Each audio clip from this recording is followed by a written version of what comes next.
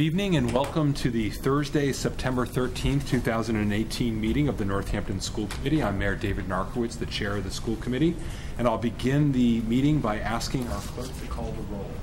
Mayor David Narkowitz. Present. Ms. Molly Burnham. Present. Ms. Rebecca Buskansky. Present. Ms. Laura Fallon. Present. Ms. Ann Hennessy. Present. Mr. Lonnie Kaufman. Present. Mr. Downey Meyer. Present. Mr. Howard Moore. Here. Ms. Susan Voss. Present. Mr. Ed Zahowski. Okay, thank you very much. And I just wanted to publicly welcome Annie Thompson as our new old clerk to the school committee. Those of you know, Annie once held this role several years ago, and we're grateful to have her back and welcome. Yes. We now have the public comment period. Is there anyone who wishes to speak during the public comment period?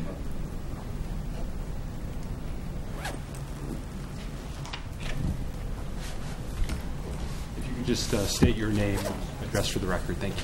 Sure. Sadie Cora. I live at 65 Sycamore Street in Holyoke. Good to go? Right. Yes, I just would remind folks there'll be timing. It's 3 minutes, so we just ask you to please respect the time. Yeah, of course. So again, my name is Sadie Cora. I am a teacher at Jackson Street, and I'm the president of the Northampton Association of School Employees. And I wanted to come today to raise concerns on behalf of NACE about the high temperatures that occurred in some classrooms throughout the district during the recent heat wave. And so just to give you some of the data that we collected, on Thursday, September 6th at 12:40, the outdoor temperature behind Stop and Shop was 92 degrees with 67% humidity, which was a heat index of 111, if I'm calculating it correctly, which is well above the heat advisory criteria.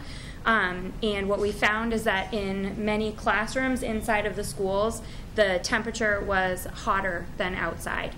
And as you know, the elementary schools and the middle schools are not air conditioned. So we collected data in some of the elementary schools. One school, there were more than 9 classrooms with temperatures of over 90 degrees. One with a high temperature of 93 degrees. A kindergarten classroom at another elementary school had a high temperature of 95 degrees inside, and so that's a heat index of 114 degrees. Multiple classrooms at JFK were 90 degrees or above, with one classroom reached 94 degrees on more than one day. These conditions aren't just uncomfortable, they are by any objective measure hazardous, especially to children and the elderly and people with medical conditions. And so schedules and plans had to be heavily modified to, in some buildings, move kids to the air conditioning spaces that were available. But at Ryan Road, there's no large air conditioned space that kids could go to. So what we're here to request is that the district and the school committee put a policy in place to, first of all, I think that we need to identify all of the classrooms that reach unsafe temperatures when there's an extreme heat. This seems like weather that's going to be continuing to happen, and so there needs to be a proactive plan. My room was 92 degrees at 11:15 on Thursday morning.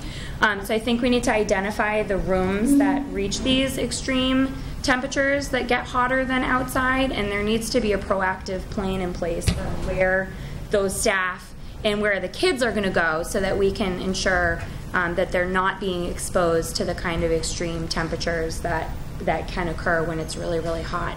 And I think that if we're not able to do that, if we're not able to say to kids and staff, you know, we have a place where you can go when your classroom reaches a temperature that's objectively dangerous. But this was the chart that was shared with us when we that we can't have school, or we have to have an early dismissal. We can't be requiring people to report to spaces that are reaching these kinds of extreme temperatures.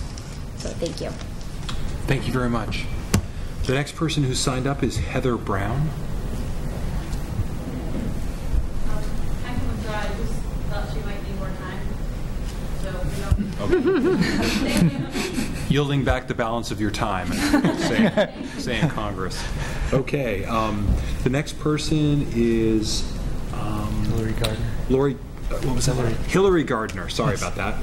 Hi, I'm Hillary Gardner. I'm the mother of a 7th grader at JFK. I'm fairly new to this community. The last time I spoke before you was in May with the same request, which is please remove the sale of junk food in JFK Middle School at lunch. Please remove this offensive flyer from your website. It is not good news for kids to being offered Doritos, Cheetos, strawberry shortcake, etc. on a daily basis, every single school day. I have pages and pages of facts that I'd be happy to share with you as to why this is a bad idea. Half of adults, 1 in 4 high school and middle school students in Massachusetts are overweight or obese. The incidence of type 2 diabetes has increased by 30% in the last 10 years. Obesity will cost the state of Massachusetts $3.5 billion. Most 2-year-olds today will develop obesity by age 35. I know the facts aren't fun. A lot of opinions have been thrown in the mix about this issue, but I've tried my best online to figure out what has been done about this issue since May. I'm sort of new, and I really could not, using the minutes that happened over the summer, see what happened. I also did a little bit of math today as far as some of the items on sale, which are very high in sugar. One switch, which is one of the drinks you offer, is about 7 teaspoons of sugar. So you can do the math, 1 switch a day times 5 or times 180 days. Children are allowed at JFK to choose up to 2 items, so my calculation is that's over 20 pounds of sugar a year that you're offering them. And all you're profiting off of it is $360. So I really, again, am seeking some answers to these questions. Can you please communicate to parents using the facts and not opinion? It's a very basic English lesson, fact versus opinion. We want to know what's happening in food services. I think the children should be told the nutritional facts of what they're buying. I don't think it should be buried on your website on a second page where you have to click forward and back to do some research on it. Parents wanted to know if this program was temporary or permanent. I propose you eliminate it permanently. If you can't, I think you owe the parents of the community some conversation circles about why and how this program came to be. I think the default mode of purchase is that children cannot purchase unless their parents allow them to. Right now the default mode is children can get 2 items unless their parent calls and leaves a message and says they can't. So that's basically putting the parent as the enemy. I really don't appreciate that. And we just want to know who's profiting from this situation, because I don't think the kids are. Thanks. Thank you. Thank you very much. Is there anyone else who wishes to speak in public comment? That's all that was signed up tonight? Yes, Ms. Graham. Hi, Lee Graham, speaking tonight as chair of the CPAC. So I just came from Bridge Street. We had our back to school picnic, so sorry I'm late. It was lovely, but we didn't win the raffle, my family. Next time. Just two things.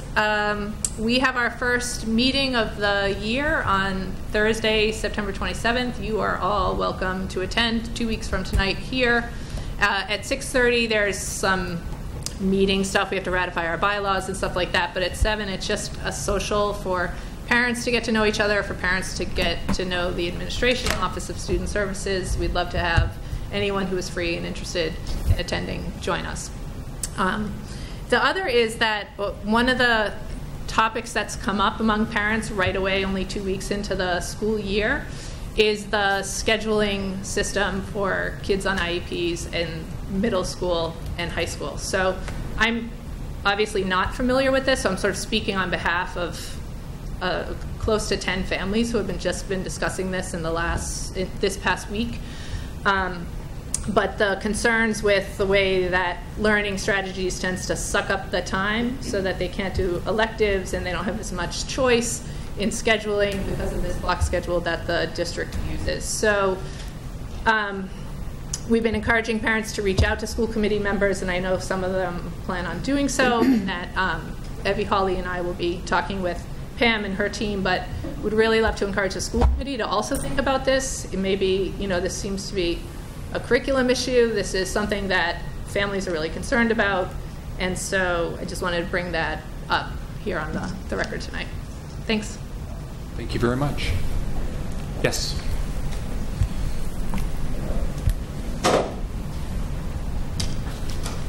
My name is Mary Cowie. I'm also a teacher at Jackson Street School, and I work especially with a lot of children in our early childhood.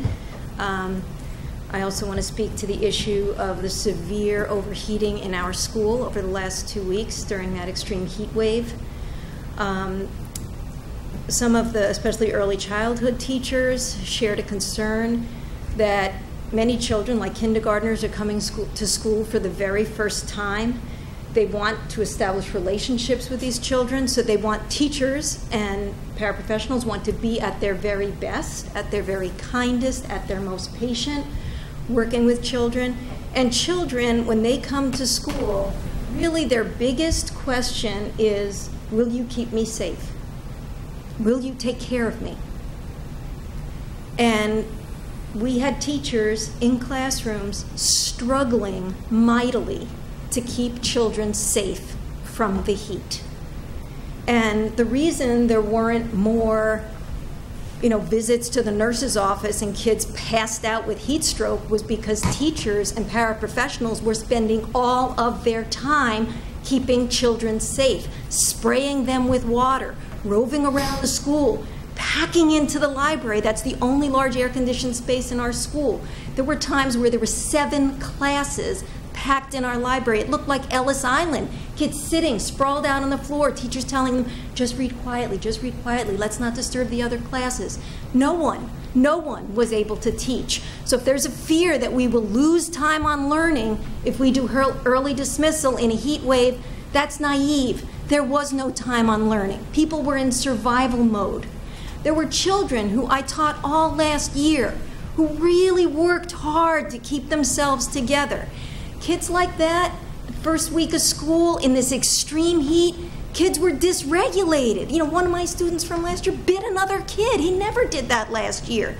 In extreme heat, coming in from the playground, bam, he bit another kid. We're putting kids, a kid felt terrible afterwards. So really, we have to think about the position we are putting children in. And do families know their children are being put in a position like this? So in the absence of a protocol in our district, I want assurance that if there is another heat wave this fall, if there is no plan to keep our children safe and cool, then we must implement an early dismissal policy. I've done some research on this. I was at the Chicopee School Committee meeting last week, talking with union brothers and sisters down there. Many schools in our area, in Hampshire County alone, East Hampton, Amherst, Belchertown, South Hadley, and Greenfield in Hampshire County have all had early dismissals during the heat wave. At least 5 other towns in the Pioneer Valley have had early dismissals because they have schools without air conditioning and they don't have a way to keep kids safe. So I just implore school committee and the superintendent to implement a protocol. What they do in Chicopee is if it's the second day of a heat wave coming, by 5 p.m. the day before, they use a robocall, they notify local media. Of course it's an inconvenience to families want their kids to be safe. They need time to make arrangements. So if we see a heat wave is continuing a second day, administration and school committee need to take action. Thank you. Thank you very much. Is there anyone else who wishes to speak in public comment? Okay. Are there any announcements from members of the school committee? Ms. Fallon. I have 2. The first is all 6 Northampton Public School PTOs have teamed up with School Local Northampton to host a community carnival celebrating the culture, programs, and opportunities of Northampton Public Schools. It's going to be held on Sunday, September 23rd, between 12 and 4 p.m. at JFK Middle School. The event's going to feature handmade Midway-style games, fun prizes, face painting, glitter tattoos, inflatable bounce houses, obstacle courses, and a celebrity dunk tank with local superstars, John Provost, Joe Comerford, Lindsay Sabadosa, and others. All ages are welcome, and there's something to appeal to everyone. They'll also be hosting a dozen community service organizations offering fun, free activities, including the Northampton Survival Center, the Special Education Parent Advisory Council, Forbes Library, Northampton Education Foundation, and more. There will be food, reasonably priced hot food for sale. The carnival's free to attend, and tickets to play the games are 25 cents each or $100 for $20. All proceeds from the carnival will be divided between the Northampton PTOs for enrichment programs. And our biggest need right now is volunteers to sign up for shifts as short as an hour, and I would beg our school committee members to all sign up. I'll send out a Sign Up Genius form tomorrow because I think it's a great opportunity for all of us to be involved in promoting our public schools and help out the organizers of the event. And then my second announcement is last night I was able to attend the information session on the Chromebook device program here at the middle school. It was really, really valuable information, and I would urge all parents of middle schoolers to attend. There was another session this morning on next week, September 20th. Mr. Pagano, Ms. McLaughlin, and Mr. Crestatelli will be available during open house in the library to answer any questions. And then a final information session will be held on September 25th at 6:30 p.m. So I do hope that families will attend because there was a lot of really important information that was disseminated. So that's it. Thank you. Any other announcements from other members of the school committee? Okay, hearing none, we'll move on to recommended actions. We have a consent agenda this evening that consists of the approval of the minutes of school committee meeting May 11, 2017 and August 9th of 2018. We have field trip requests. The NHS Outing Club going to Tully Lake Campground in Royalston, Mass, September 21st to the 23rd of 2018. Kate Dollard is the advisor. We have the NHS Cross Country going to Hampshire College on September 22nd, 2018 from 8 a.m. to 2 p.m. Brandon Palmer and Leslie Charles are coaches. We have the NHS Cross Country going to Thetford, Vermont, October 6, 2018, 7 a.m. to 5 p.m. NHS Cross Country going to Northfield Mount Herman on October 13, 2018 from 7 a.m. to 3 p.m. And the Northampton High School Cross Country going to the Twilight Cross Country Invitational October 19th or 20th, 2018. We also have the Leeds Elementary 5th grade going to Nature's Classroom at Camp Chimney Corners in Beckett, Mass, November 6th, 7th, 8th, and 9th of 2018. And the R.K. Finn Ryan Road Elementary 5th grade also going to Nature's Classroom, Camp Chimney Corners, Beckett, Mass, on November 6th, 7th, 8th, and 9th of 2018. We also have 2 budget transfers, General Ed ESP to SPED ASP, and PT to PTA. Is there a motion to approve the consent agenda? If I want to make a correction or quick clarification to the minutes, would I do that now? Is it the 2017 date versus the 2018, or you're talking about the actual body of the minutes? Yes. Oh, I think what we'd do is ask to remove it from the agenda. So which from the consent agenda, which set of minutes is it? From our last meeting. So August 9th. Okay, so we'll remove the August 9th minutes from the consent agenda and take those up separately. Would you make a motion to approve the consent agenda otherwise? Yes, okay. yes I would. Is there a second? Okay. So all those in favor of approving the consent agenda, please say aye. Aye. Aye. Opposed? Any abstentions? We would now then take up the approval of the August 9th, 2018. And Mr. Hoffman, do you want to make a motion with an amendment or a motion? I'd like to make a motion just to correct, potentially change a simple part of the minutes that I think is important. Okay. So on the bottom of page 3, into page 4, Annie, I don't know if you wanted me to talk slowly or how to actually get this in the minutes, but I'll talk a little slowly. Where it begins with Mr. Kaufman reports, there's a couple of corrections there that I think need to be better reflected what I said. So it's Mr. Kaufman reports that based on his inquiry with the executive director at MASC, not the state, not DESE, it is Mr. Kuchar's, I think that's his name, belief, not my belief, that school committees do have authority over curriculum as it relates to either curriculum policy and or curriculum matters that impact large numbers of students. And then the examples he provided are those examples that are in there now. So examples he offered included graduation requirements. Okay, I'm sorry. Yeah. Can you point to where we are again to me? I thought I had it, but I don't. Page 3. It's item L. It's the bottom of page 3. Okay. Okay, I'm here. Is the best way to do this, most efficient way to do this for me to read this, or can I send it to her later and just see? So is that the first correction? That's the only correction. Oh, okay. So then, do you want to just reiterate the correction, that it was not DESE but MASC that he... Well, okay. So, yeah. So Mr. Kaufman reports that based on his inquiry with MASC, it is Mr. Kuchar's belief, he's the person I spoke to, that school committees do have authority, this is all new, do have authority over curriculum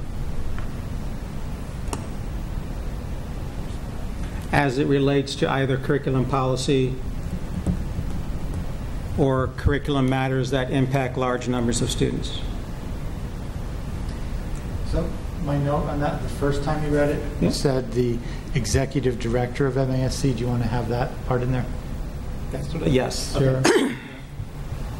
That's what I said last time, so I re-looked it. I'm not making a judgment on anything. I want that reflected. It wasn't DESE, it was Glenn, and it was his opinion, not my opinion. So, Okay. yeah. So the examples he offered included, and those are the ones that are there. Examples he offered included graduation requirements. Do you see that? The effectiveness of curriculum as it relates to student achievement, et cetera. So that remains as is. Okay. Okay. Thank you. So then do you want to make a motion to approve with those amendments? Sure. I make a motion to approve the minutes from August 9th with those amendments, with those changes that I... Second. There's a second? Okay, seconded by Ms. Hennessy. Any other discussion about the approval of these minutes? Hearing none, all those in favor, please say aye. Aye. Opposed? Any abstentions? Okay, minutes are approved. Thank you, Mr. Kaufman. We'll now move to reports and recommendations, and it appears that due to a scrivener's error, our traditional student representative report was not on the agenda, but I'm going to now turn to Mr. Diaz and ask him to please provide the student representative report. Good evening. To start off, I'd like to start off with our football team kicked off their season last week with a home game against Amherst, and they won, so that's always great. In theater-related news, auditions for the 2 student-directed productions, Almost Maine, directed by Evelyn Thomas, and Waiting for Godot, directed by myself, happened this week, and rehearsals will begin soon. The transcript, the high school's student news broadcast, is premiering for the 3rd year in a row. Their 2nd episode will air tomorrow. They have all new reporters and crew members, and they're very excited to continue with their new project. Freshman elections for the freshman student government, which includes regular student government and their student union, will happen on Tuesday, and which will lead into all 4 classes, all 4 grades, going into designing and building their floats for the annual Booster Week parade for our Spirit Week, which will be the first week in October. That is all I have to report to you to start off the school year. Thank you very much. Now we'll move into the first item on the agenda, the budget transfers. We have first a budget transfer to fund a math study. Yes, you have a memo from Nancy Cheevers in with the transfer. This is to transfer $21,500 from staff turnover savings to fund having consultants come in and examine the math curriculum and instruction for grades 6 to 12. Okay. Someone like to make a motion just so that we can get it on the floor for discussion? Motion to approve. Okay. Is there a second? Second. Okay. Questions, discussion about this item? Mr. Kaufman. Thank you again. So I would certainly like to support this. I'm a researcher. I do program evaluation. I think it's timely. I think it makes a lot of sense. But I do want to offer an enhanced version or strategy to go about it. I believe that the study would really benefit if we put out a request for proposals. I want to make it clear I don't know the two people that were identified as doing the study.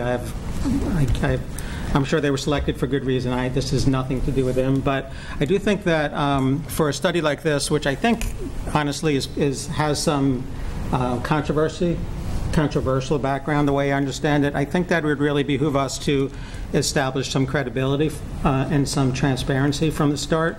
So putting out a request for proposals, which is very standard practice, I think would allow us to, A, look at the range of researchers that might be able to do this work, and also put us in the driver's seat to establish, like, what I would propose is a small sort of development team that puts the RFP together.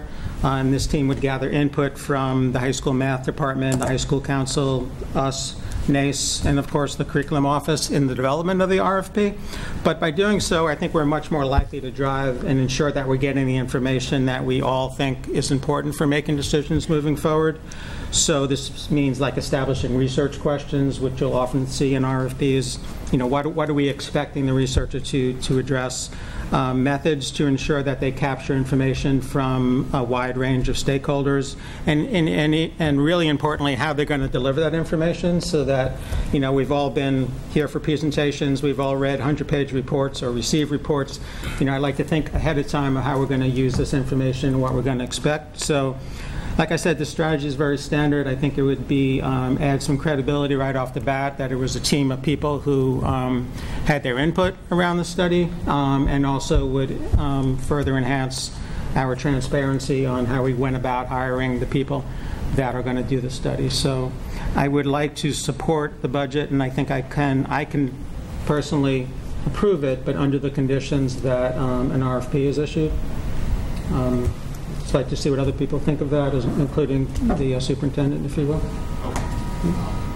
Did you want to respond directly, or do you want to hear other comments? Or I think I want to hear other comments, but I will respond. Sure, obviously. sure. Mr. Ross. Okay. So I am fully in support of the idea of bringing consultants in to give us some feedback on our math program. I agree with everything Mr. Kaufman just said, and so I won't repeat all of that, but what I might add to it is, sitting here, I've seen lots of data that suggests that we are underperforming in a lot of ways at 7th through 12th grade. In particular, some of our groups are underperforming, and I've heard our superintendent say we really want to turn this around, and I fully agree that we need to understand it better and turn it around. So I think this idea of bringing people in who can give us advice on that is really important, and not trying to repeat what my colleague probably said in better words than I can, but what is missing for me is the exact charge to these consultants. And I like the way you presented it. As I read this, I wanted to hear more about exactly what are these consultants going to do, what is the charge to the consultant, and how does our district measure success in math? We haven't talked about that as a group, and before we bring people in and pay them a lot of money, let's maybe define that for ourselves as well. What is success, and how are we going to measure it? And who are these consultants going to talk to? There's a lot of stakeholders in this conversation. And I think those things are things that would be really smart to include in a request for proposals. I don't think this is a huge rush. If this was a process that played out carefully over a year, and we came back with some really concrete ways to improve things, that would be a really big success to me. And I don't think we need to rush before we think about what it is we want to get out of it. Ms. Busansky. I like the idea that Mr. Kaufman put forth of having an RFP. I guess and the way I was sort of thinking of it before even coming into this meeting was I just think there's not a clear scope of work. And from what I've heard from the superintendent and the email we received earlier, what this really is born out of is to be able to understand that over the past 5 years, how has de-leveling worked? How has the integrated math system been working or not working, or how can we improve it, whatever you want to call it. And I don't see that reflected in this memo, and so that's of concern to me. I feel like there's a mismatch between what we're seem to be having these researchers or consultants come in and do and what actually the initial what we were responding to and with the idea of why we were bringing them in. And so that, to me, we could kind of resolve in sort of a really clear scope of work. I agree it puts us in the driver's seat. We get to lay out a very clear scope of work like we do in job descriptions in lots of different ways here. So that would be my suggestion to move forward in some way. Other comments or questions? Mr. Byer? So I think the comments that I've heard are really valuable, especially I think the defining success in math, because in any school district you're trying to serve different populations, and we're talking about cross-grade levels, so I think that that's kind of foundational. The other thing that concerns me is allocating $21,500 with the belief that we're going to make changes based on that. And I would think that if we're serious about this, that I would allocate $21,500 and more. I mean, we need to set aside the budgetary authority to support professional development, to make changes, to buy materials. I think it's unrealistic to just put the $21,500 and say that we're going to be satisfied with the product, because again, my experience within school districts is that it's very easy to support a study. It's much more difficult to appropriate the funds for long-term change, especially when you have other competing priorities within a school district.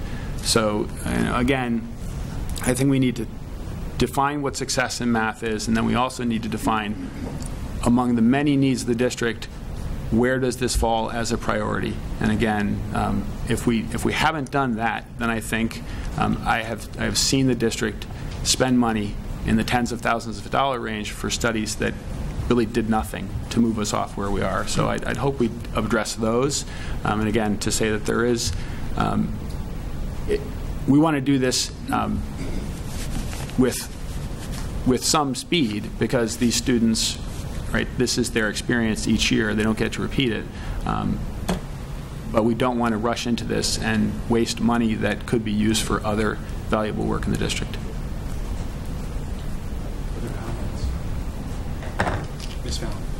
So yeah, I would agree with my colleagues that while I support examining what we're doing, that I don't want to rush this, and that I think we do need buy-in from the stakeholders in the process itself. You know, that everybody is in agreement that this is, you know, this is who we're going to go to for the study, and whether that's by putting out an RFP, and this is the information that we're looking for, because otherwise we could be wasting over $20,000 to have people just dispute the results and say, you know, that's not what we were asking for, or that's not the data that we hoped to get, or this isn't the outcome that we actually wanted. And it doesn't matter what the report is, we're still not going to be happy because we just want to have leveled math, or we just don't like integrated math. And so I just feel like if we're going to do this, that I would like to be really clear about the process, the people who are going to be involved in this study, what our goals are, and make sure that everyone's behind that. And if everyone is, I'm fine with supporting it, but I wouldn't feel comfortable voting on it tonight as it's presented. Dr. Burrows? So I would like to speak to several of the themes that came out of the discussion tonight. First, with respect to finances and timing. One part of the thought with this was that I agree wholeheartedly with Mr. Meyer that if there this study indicates the need for any kind of substantial change, that there would have to be additional funding, either for professional development, for different materials, whatever. However, in order for us to do that, to act on that, we would need to know that information by about December, which is when we start the budget process for next year. So that was part of the rationale for trying to get something done now. Also, with respect to timing, we have another district-wide review going on right now, which is very comprehensive, and I think we'll be looking at a lot of things, and will in itself yield some information.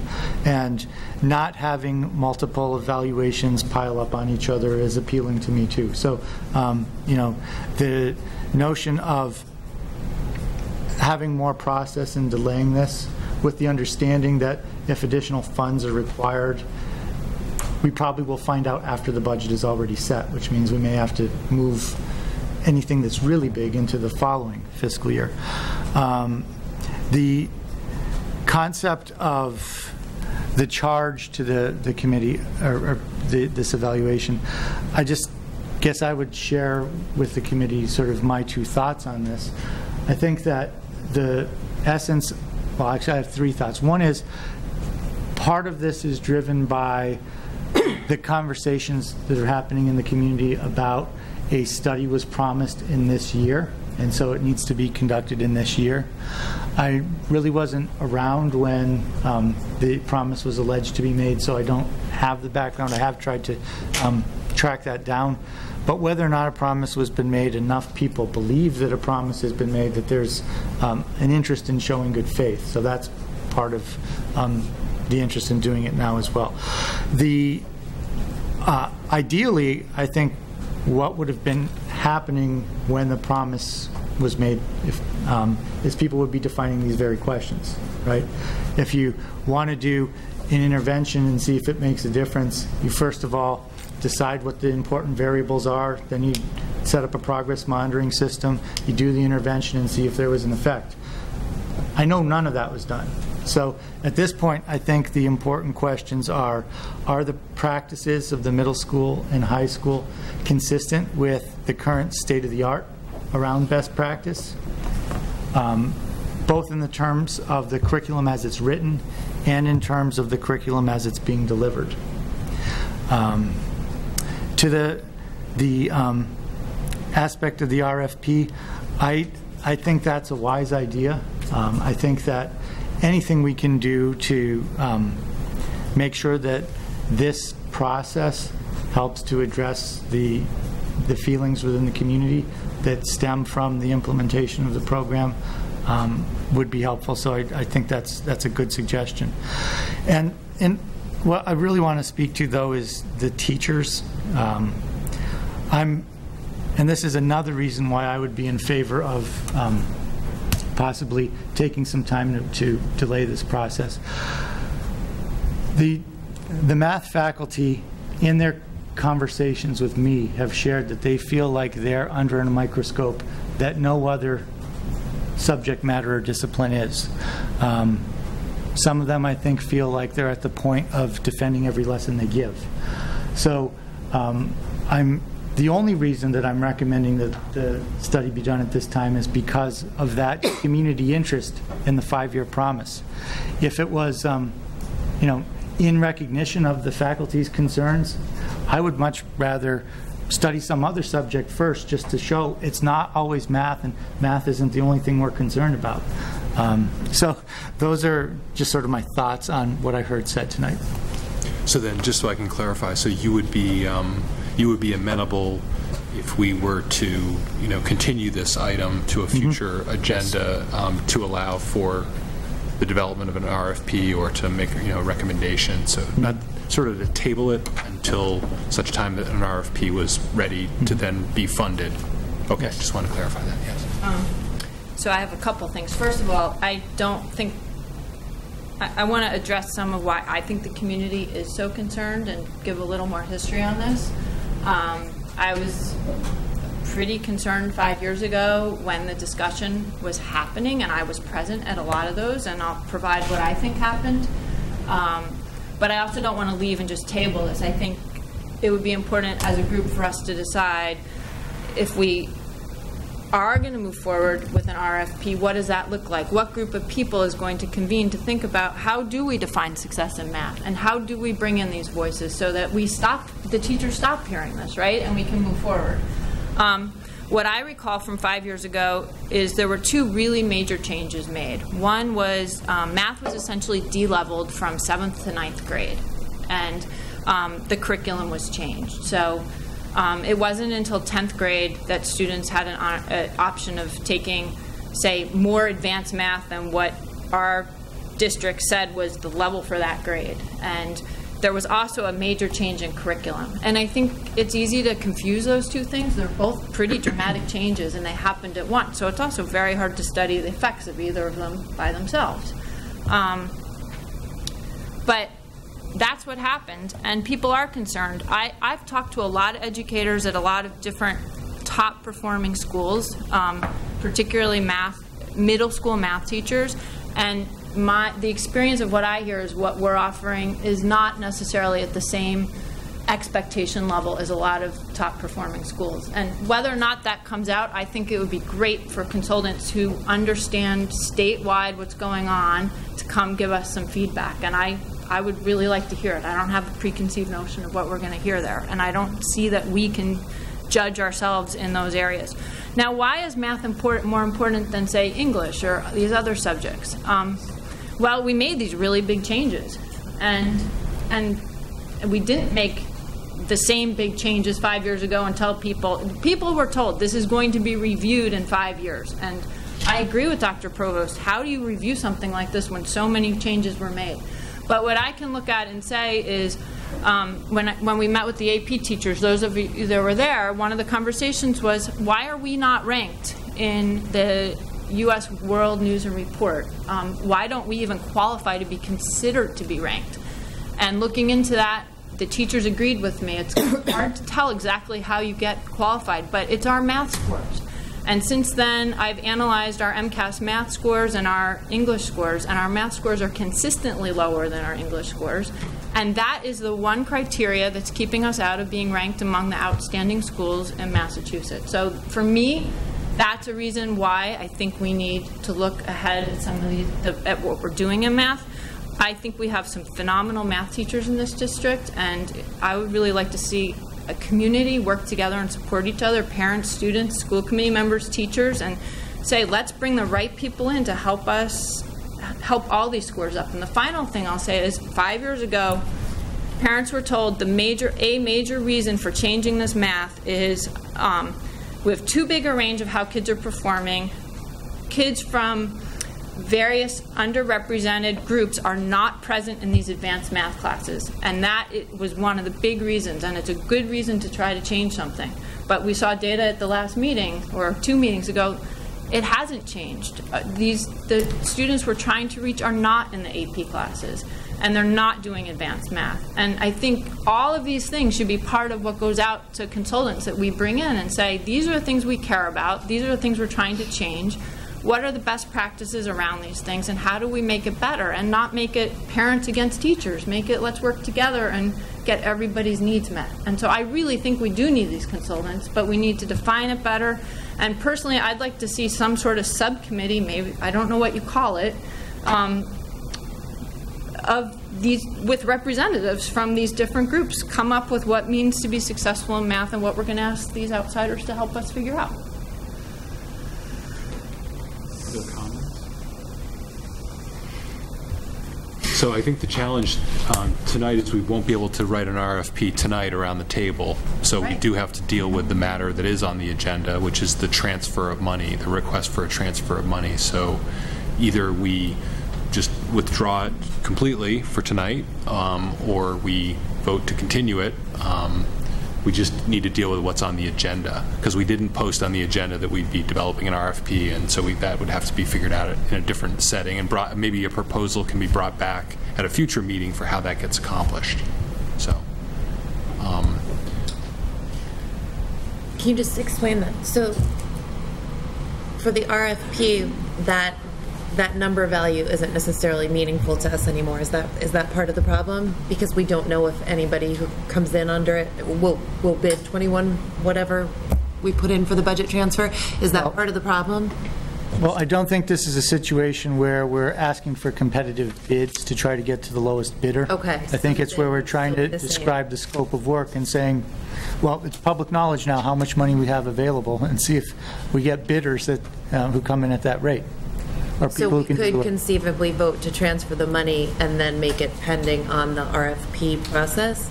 I'm just trying to figure out what our options are tonight to move forward.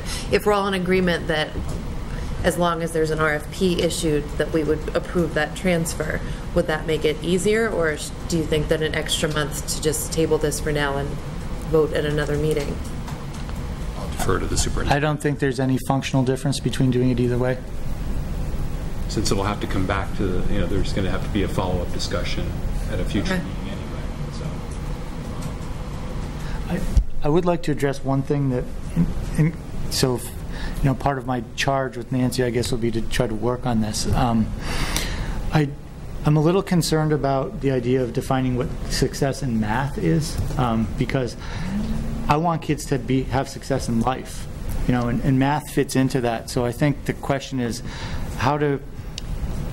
what type of math education is going to set kids up to be able to take best advantage of the opportunities that exist in the world? In other words, you can have, and there have been at times societies that had many brilliant mathematicians that were doing pretty atrocious things because there was success in math, but there wasn't success in the whole person. So I guess I would just want to throw that out to the committee for their consideration as I think about this. And in terms of sort of success in math, we know that the state has a measure of success, which is the MCAS that kids need to pass. And is that the end of the road? Is that the end of the road? In certain ways, there are many school districts, I think, that would say that is the end of the road. And there's all the conversations around teaching to a test and things like that, which I'm not saying that Northampton does that. I'm just bringing it up as that is a measure that a lot of schools would use. How many people are passing? And that is the data. A lot of the data that we're looking at is that question too. So if I can just, that's why I bring up the point. Yeah, no, exactly. I would not feel very successful if I had a lot of advanced students on math who couldn't participate in democracy, who didn't have life skills, who didn't get a value out of knowing math that allowed them to really benefit from what our society has to offer. I'm concerned about the money. What Mr. Meyer said around if something about a study in and of itself isn't useful, if we can't afford to act on it. And so my concerns are around math. I don't know how to define success, and I think of top kids who are really high performing, and I more think, frankly, of the kids who are struggling in special ed and what's best for them. And I think that's really hard to measure success. And when we look at scores, I love what you said about wanting to be an outstanding school and whatever it was. But to me, it's not as important as what we're showing our community and what we're doing. And I think our failure among students of color and special needs students isn't just in math, it's across the board. So I'd personally rather devote finances to looking at race and class and saying, well, wait a minute, this isn't just a math issue. Because I'm looking at Northampton public schools and our high school, and I'm seeing unbelievable college acceptances.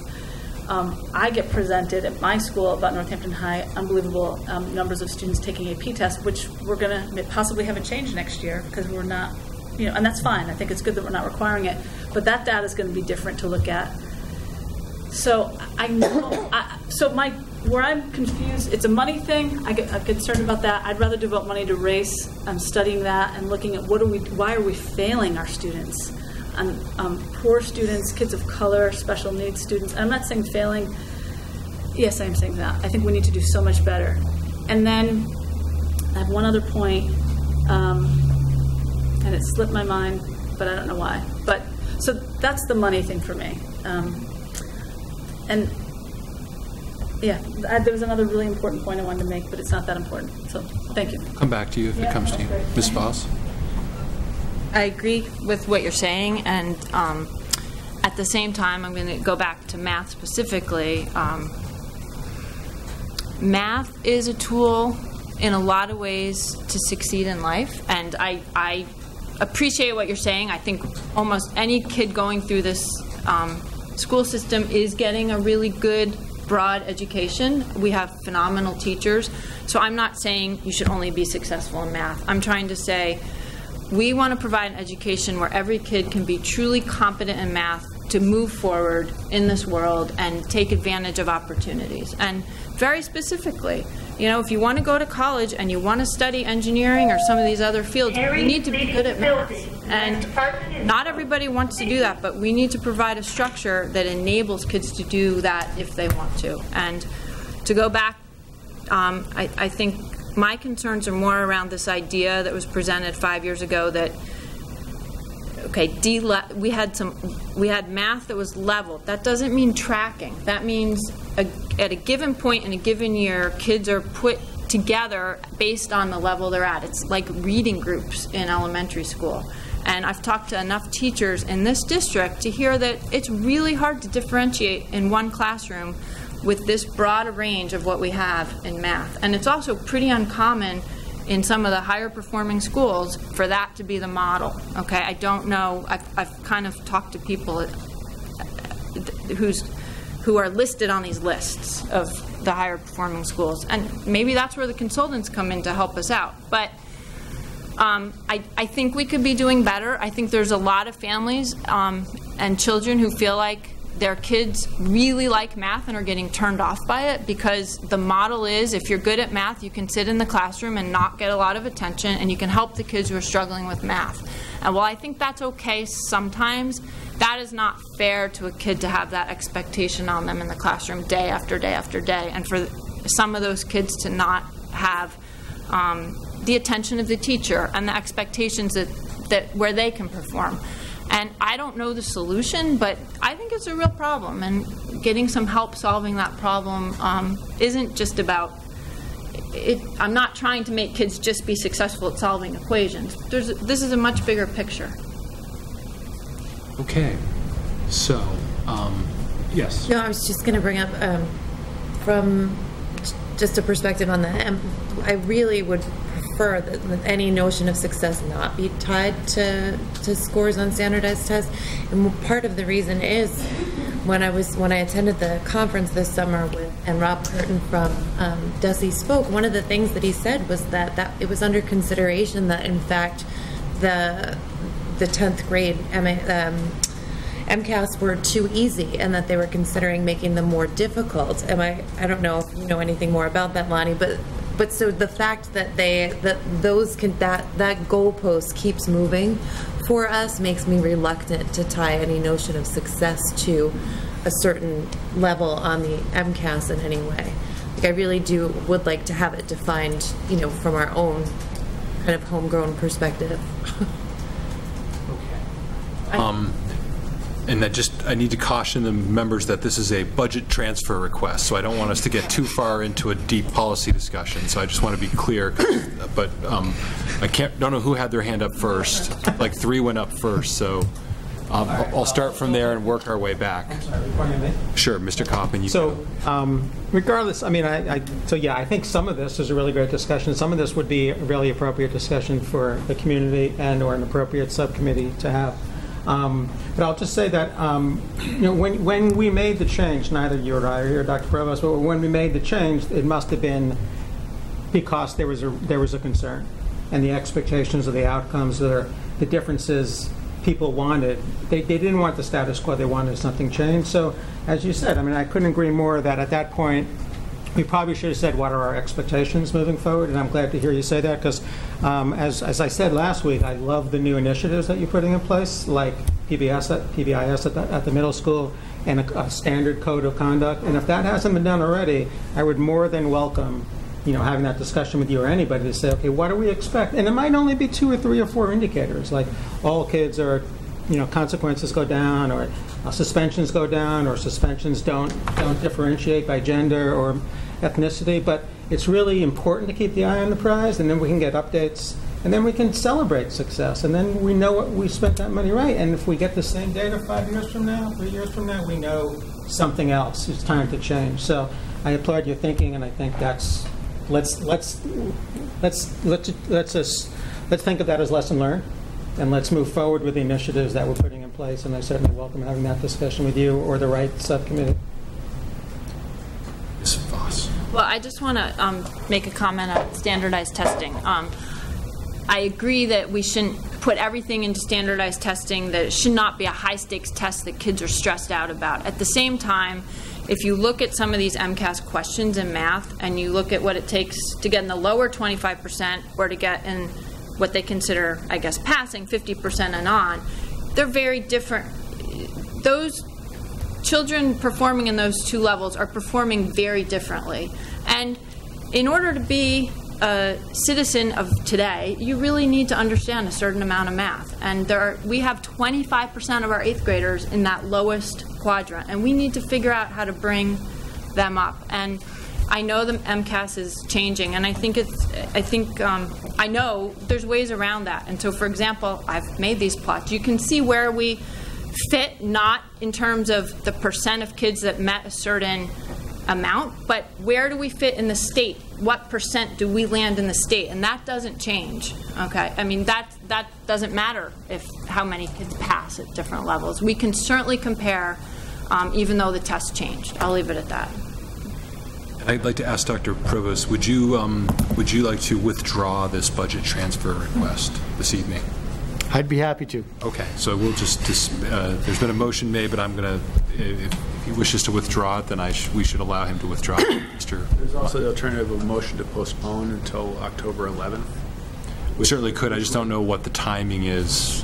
We certainly can do that, but he could also withdraw it and bring it back in a different form. I'm not sure. We can certainly postpone it till October. Motion to postpone could be, I'd be happy to take, I mean, again, just to set a date so that we have a target, so that we don't lose sight of it, so that also that school committee members can communicate with Dr. Provost in the interim about their input as to individually, obviously, since we can't deliberate, as to what their expectations might be around this proposal going forward, and then, with luck, we would come back and have a brief discussion and move forward.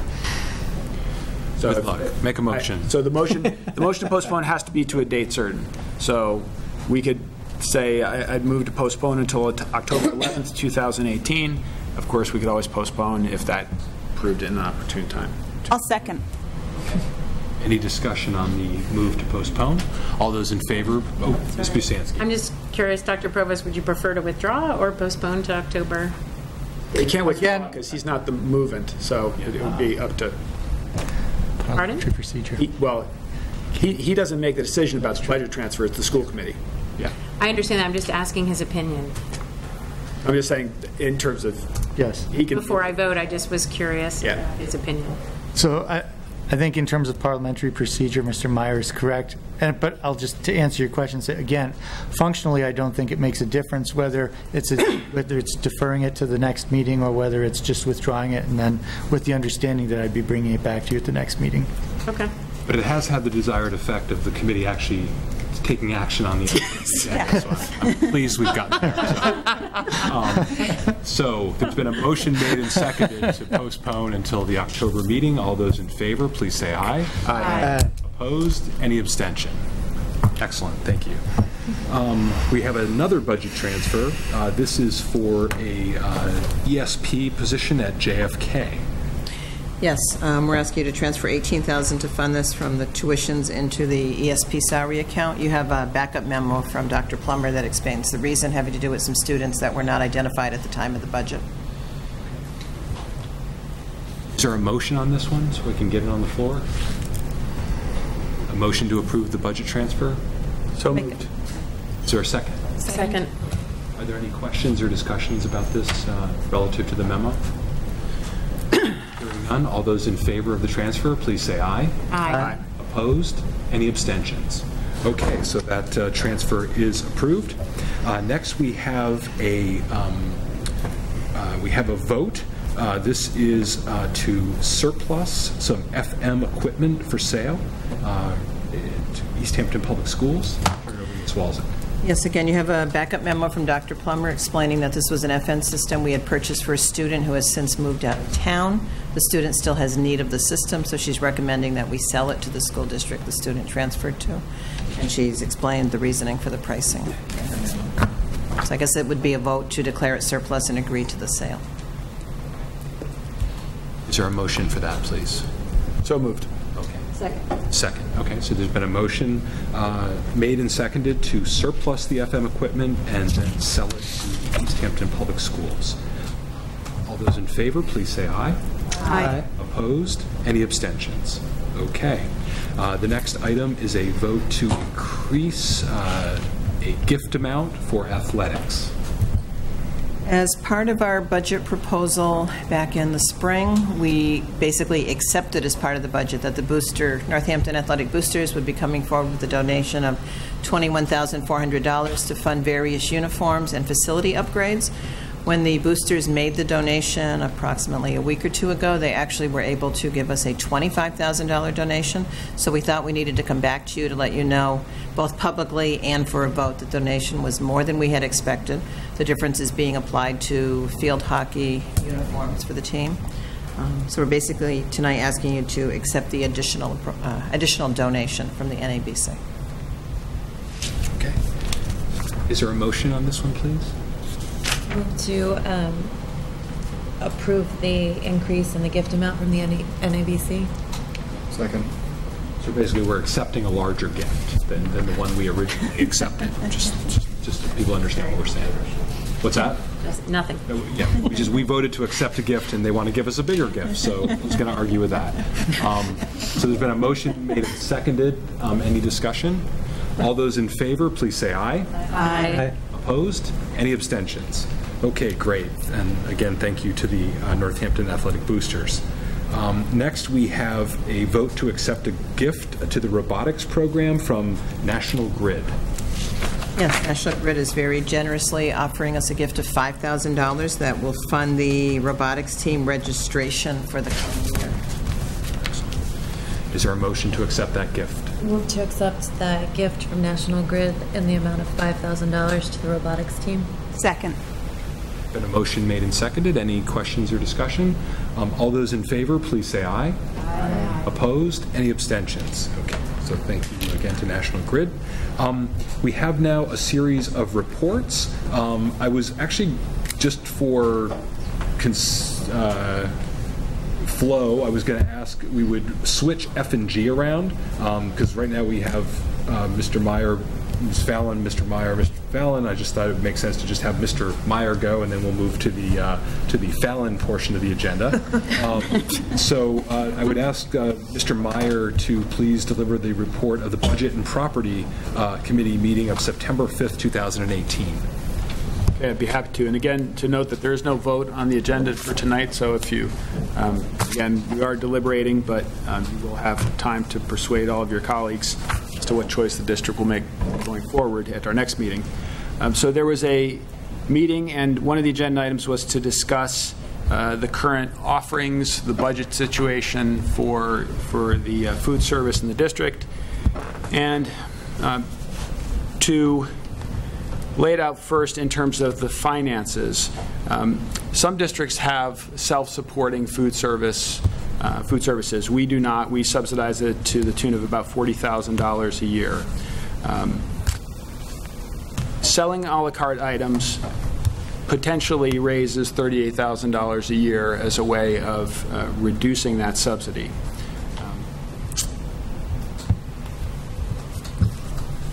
The other way that we could reduce that subsidy would be to increase lunch prices. So one of the, we have an issue potentially of having that subsidy increase because food prices are going up, food service costs for staff are going up, and so the subsidy is most likely to increase going forward, is what we heard from our food service directors, both past and our present.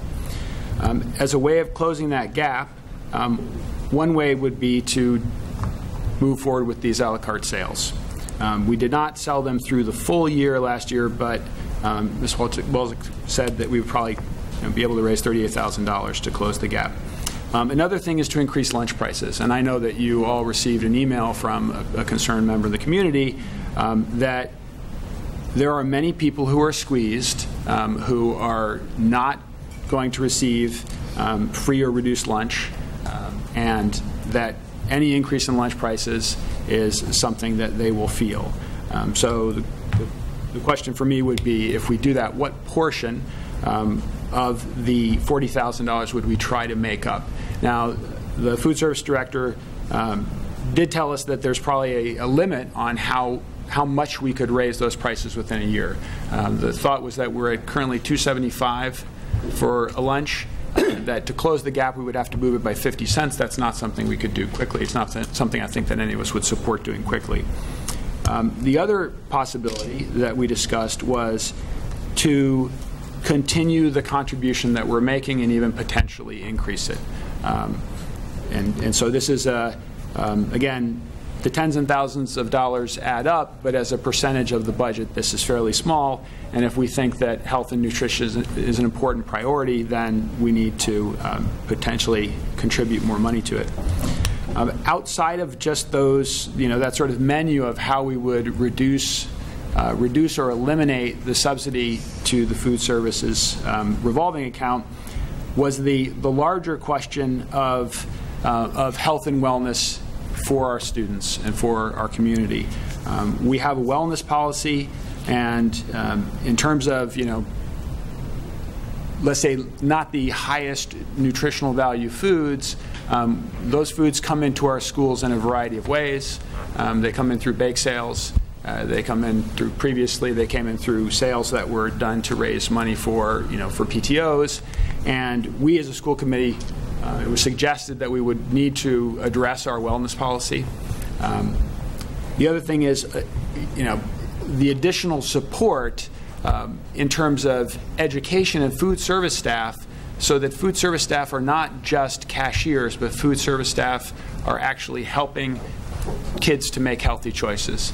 And that actually means you're not saving money, you're actually increasing their participation in having kids make the best choices they can make. And the other thing is, physical activity is part of this. And so we have talked as a school committee over the years about extending the elementary school day, extending recess times, extending the amount of physical activity for kids, and of course that has a dollar value. But it's probably not meaningful to speak about this if we are, just speaking about the food part. And another significant part of the discussion that Ms. Pasansky might want to address more was increasing our attempts, and we're already doing some of it, but increasing our attempts to do outreach to bring organic, local options, healthier options into our schools, which again is not, is not something that may cost less. I mean, maybe it will, but maybe it would cost more, and then we as a school committee would have to take that upon ourselves. Again, it comes back to what I said before about in a school budget with a lot of competing priorities, where do we place this as a priority? And again, I mean, for me, from personal experience, a number of years ago, we had an $80,000 bill to change start time, to allow kids to get more sleep. And the school committee decided not to do that, and part of the refrain at that point was that it was a personal choice, that kids needed to exercise better sleep hygiene. And I was a little skeptical about that, but again, I think that we're on the same, horns of the same dilemma. There are certainly some people who would say that, a prohibition is not the best educational, part, but then again, we have a public health professional who says that, choice in this matter is sometimes a fiction because people don't have the same access to resources. And so, to the extent that we have control as a school committee, and that our staff have control over these things, then we really can't beg off this question. We need to make a decision about what we're going to do going forward.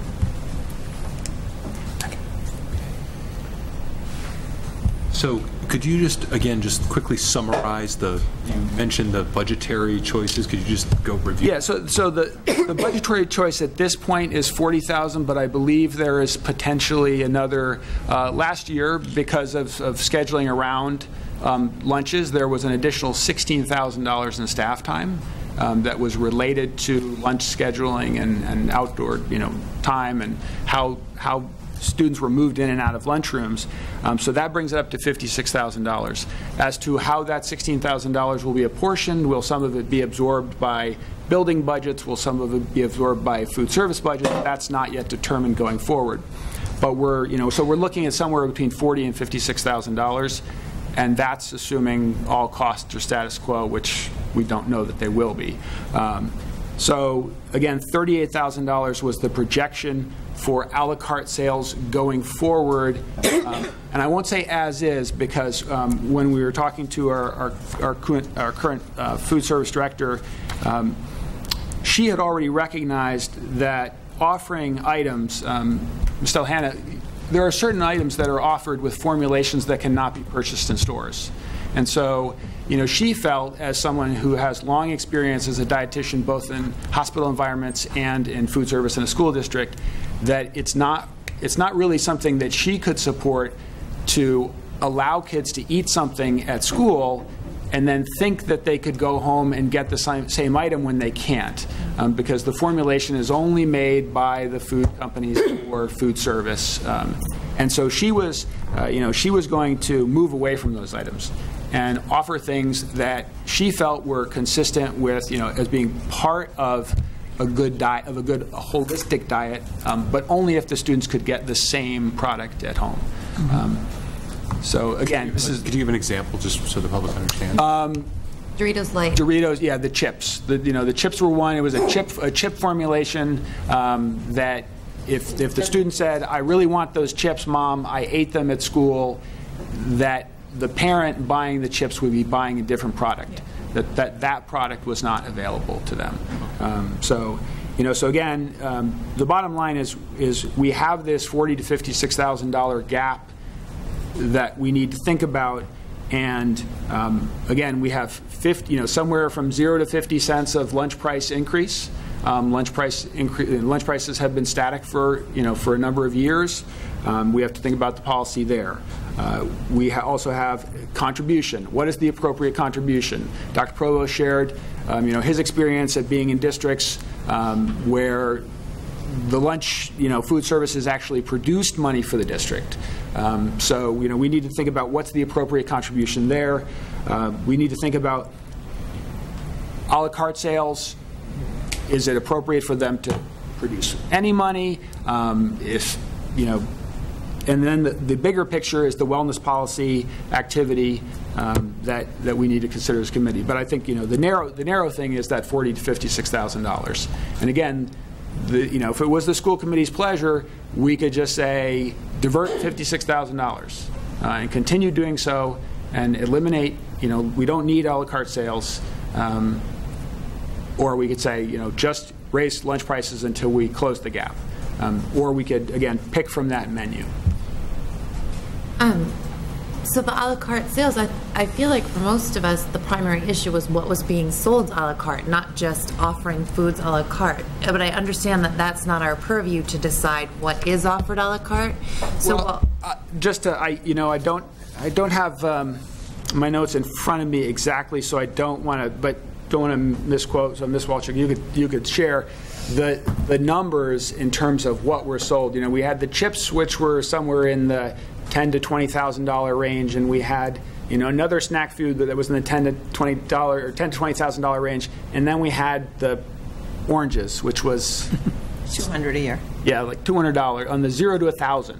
So in terms of driving preference, you have this issue, and any of us who are parents know that I really wanted my son to like summer squash, and I love it, and it was a terrible episode of me saying, you will like this. And I'm not to say that that's the food preference, the only episode that applies to everything. I'm just saying that we need to do education. So we do have staff in the middle school who are standing there as the kids are getting the a la carte items, basically interacting with them. But we, to a certain extent, if we're going to sell the a la carte items, we would be fooling ourselves to say we're only going to serve or offer these items and then think they're going to produce the $38,000. I mean, again, that might be something if the school committee wants to say we only offer fresh fruits, fresh vegetables, and we're fine with it making us $2,000 a year, that still leaves us with the potential gap. Question. So one of the things, the federal guidelines that came out, half a dozen years ago, and then this last year, I think the ones for the reimbursable meals sort of got slacked off, the federal guidelines. Are we still abiding by the previous guidelines, or did we slack off in the last year? So I have to say I'm not an expert in the recent changes to the federal guidelines. I'll just say from my observations of the lunches, they appear to be the same.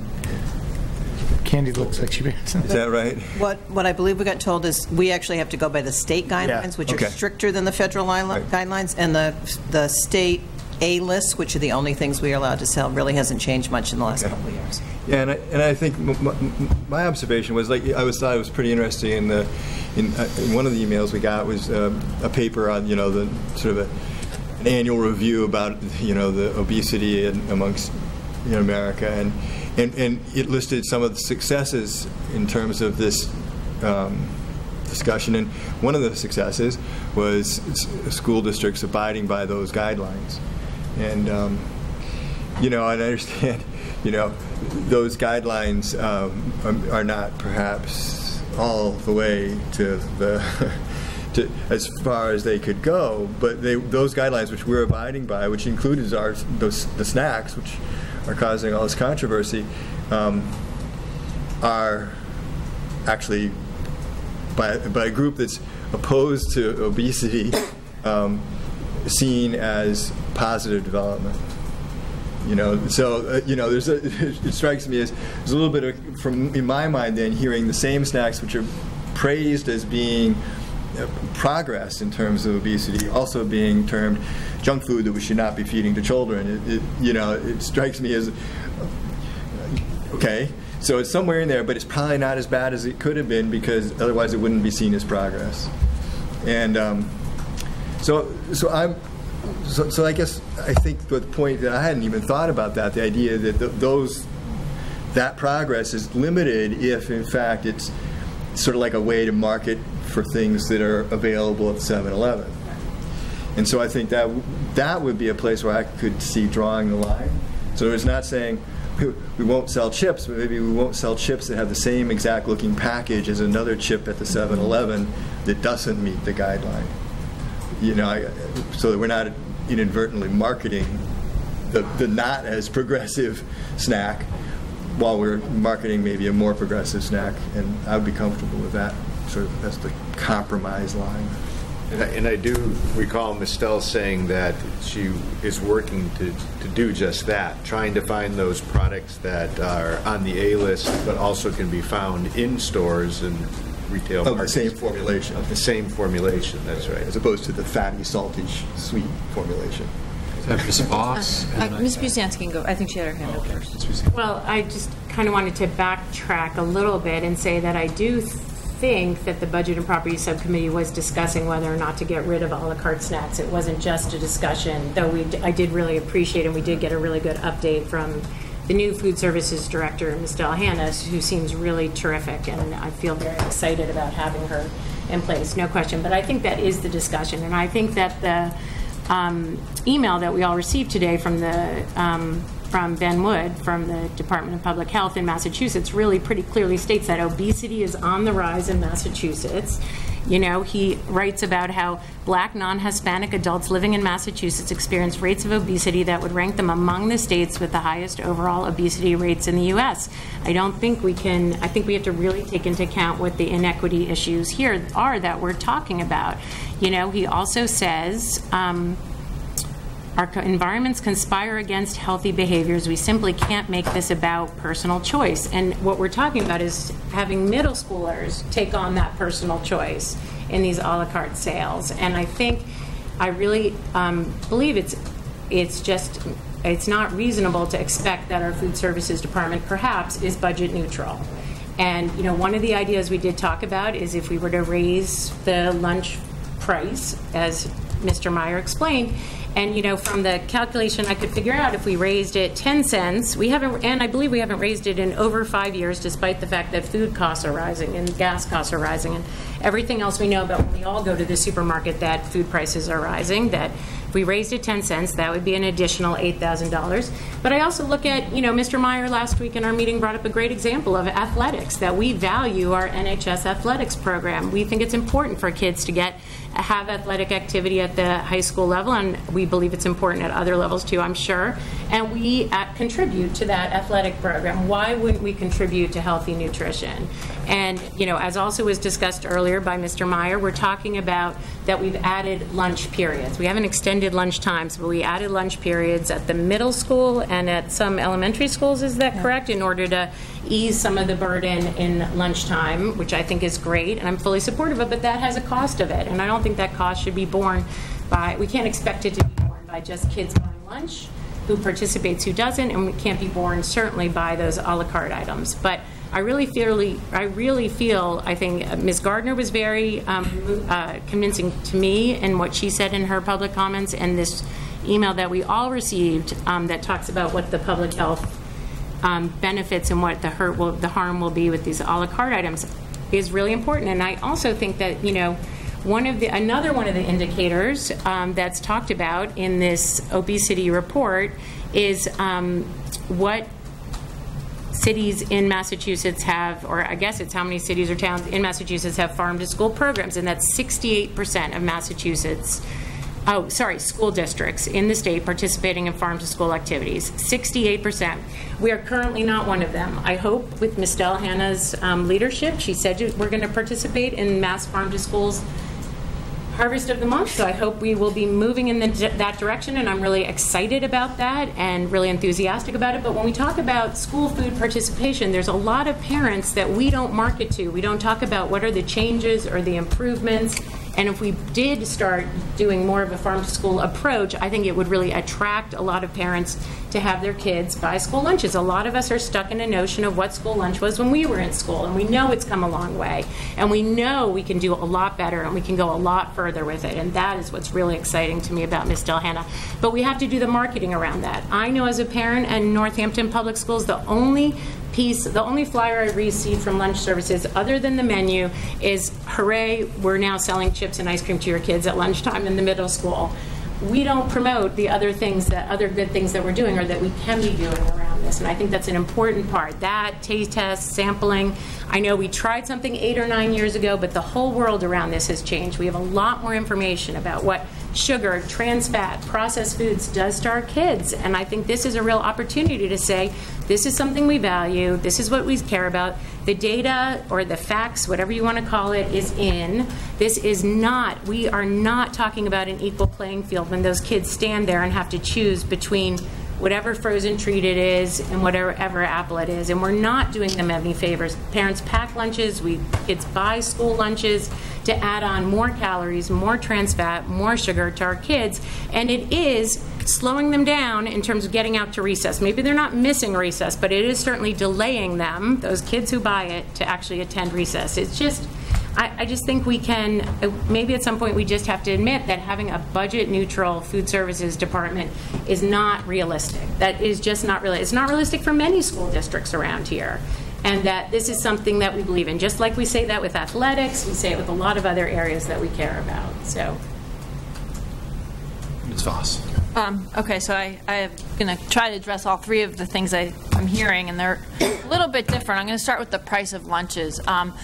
I think it is unrealistic to think we're not going to increase the price of lunch ever if we haven't increased it for 5 years. And I agree we don't want to increase it to a point where it causes problems for people, but I don't know, maybe it should go up some small percentage each year so we don't look back and say it never increased over the last 10 years, and I don't know what that appropriate percentage is, but maybe some experts could help us out. We all got the email where it was compared that Ms. Voss was concerned about the middle class being able to pay for the AP exams and should not want to raise school lunches, I think. I don't want to misquote it. But And I agree, I don't want to raise the school lunch so people can't afford it, but something that's really different about the AP decision and the school lunch is the APs are now optional, and school lunch is optional. Nobody's saying you have to buy school lunch. Now, I understand many people rely on it, so don't take that the wrong way. But let's keep in mind, we do need to charge something for it, and it should go up. So that's what I have to say about the cost. I'm not in favor of making huge changes all of a sudden. In terms of what we're serving in the a la carte, we've heard from several speakers, we've received several emails.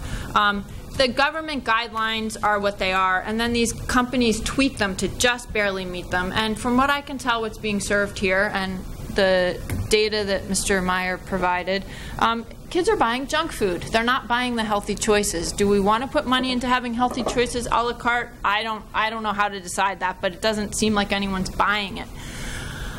Selling ice cream and chips, we all know that's not good for these kids, and some people are saying, oh, well, they're old enough to make their own decisions. I just fundamentally disagree that kids are going to make a good decision about not buying ice cream or buying the orange instead of the ice cream. And in fact, when we were here in the spring, listening to the presentation on the curriculum across the different grades, I was approached by 2 middle school teachers and told that this a la carte stuff, this was the effect it was having. After lunch, kids were wired. There were more kids having junk food, and that's where I say this is affecting more than the kids that are choosing to buy ice cream. It's affecting the whole classroom, and it's affecting the teachers because kids are eating more sugar and reacting to it after lunch. And part of that reaction may also be what was shared with me, that they aren't going out to recess because they go back in line for these a la carte, what I'll call junk food items. And when parents are opting their kids out of this, some sort of black market was reported to me as having formed. So kids are selling the a la carte items to kids who aren't supposed to have it. So going back to what we heard this morning, I think these are all things that are going on. And I do not support this idea of selling junk food. I would rather us budget money to help meet our needs. And finally, I have, I guess, a question and a brainstorm about how we may budget differently, which is, and maybe, Candace, you can help me with this, but I think I heard in the spring that lunch prices have to help pay for the people watching the children in lunch period. Is that right? How do we pay for the lunch aides? I don't know that we have lunch aides. The elementaries have recess supervisors. Is that what you're referring to? Well, those are in your school budget. So who, when kids are sitting around at tables eating lunch? It's school staff or the recess supervisor. The only salaries, the only payroll coming out of food service by regulation are the people working in food service, cooking, cleaning, prepping. Okay, then I misunderstood. There's no supervision. There's no supervision. Okay, sorry. Then I was thinking ahead. I misunderstood that. I'm not sure who supervises in every building, but there's nothing coming out of the school lunch account except the people preparing lunches and serving them and cleaning them. Okay, thank you. Then I don't have a brainstorm for that. I can fill you in on that piece, or fill the committee on that piece. It's principals and ESPs. In middle school, you have teachers. It's principals and ESPs. That's what I said. So, Mr. Kaufman. Sorry. So, but this is such a loaded question. I mean, and this is a loaded issue. There's so many different factors to consider and what have you. You know, as much as I personally, the way I look at this, I personally agree that food and dietary choices should be left to families, without a doubt.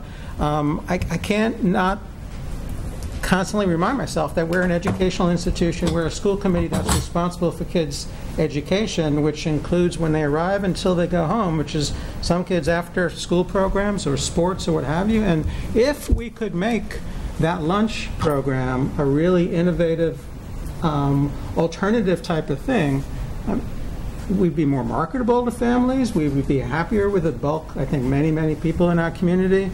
And all the science that's out now in terms of kids' brain building and their thinking and their aptitude for learning is so clearly impacted by their nutrients and stuff that I think a few years ago I wouldn't take this as seriously as I do now. I keep hearing about these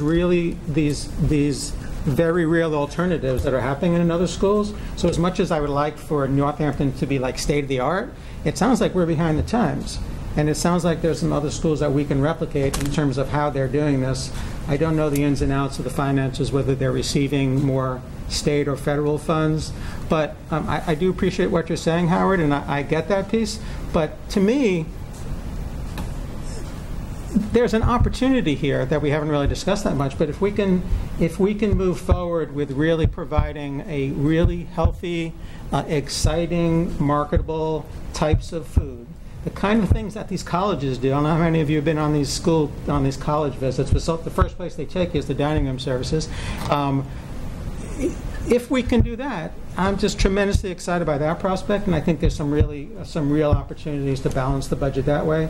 That kids would not only be eating healthier, but they would be more enticed to eat that.